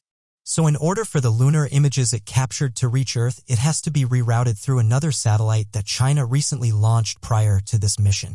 The Tianhe 4 was launched on December 7, 2018 and arrived in the moon's orbit 5 days later. It then took the rest of the month to lure itself onto the surface. Named after a Chinese goddess who supposedly lived for millennia on the moon, its mission is to explore the massive South Pole Akan Basin. This basin is one of the largest known impact craters in our whole solar system. The distance from its tallest peak to its very depths is nearly 15 kilometers or 9.3 miles. To put that into perspective, Mount Everest measures around 9.8 kilometers or 5.5 miles. Chang'e 4 will collect soil samples to analyze the structure and composition of the moon above and below its surface. What's even more amazing is that the Chang'e 4 brought live plant species from Earth that it will use to plant a garden. It carries cotton, rapeseed, potato, yeast, and the small flowering plant Arabidopsis. Apart from gathering samples and data, its other mission is to attempt to grow the first plants on the moon. The China National Space Administration also explained that since there is no radio interference on the dark side, there is opportunity for the spacecraft to observe the stars and nebula using radio astronomy. Even though the moon has been explored since the 1960s, there is still so much information still unknown to us. China first announced its moon landing plan back in 2016. Their space program has grown incredibly quick since their first astronaut launching in 2003, and over time they managed to send multiple robotic spacecrafts onto the moon. They've also launched various satellites and space stations and even a Mars rover. It's amazing to think how far we've come technologically. China has also revealed their plans to create a nuclear fusion reactor that will reach extreme temperatures similar to those found at the sun's core. They claim that their artificial sun will be able to burn up to 360 million degrees Fahrenheit, around 12 times hotter than our sun. Nuclear fusion on the sun occurs when two hydrogen nuclei fuse together to form a heavier helium nucleus, thus releasing an intense amount of energy during the process. Their device is called the Experimental Advanced Superconducting Tokamak. A tokamak is a ring-shaped device in which the hydrogen is heated to extreme temperatures and turns into plasma.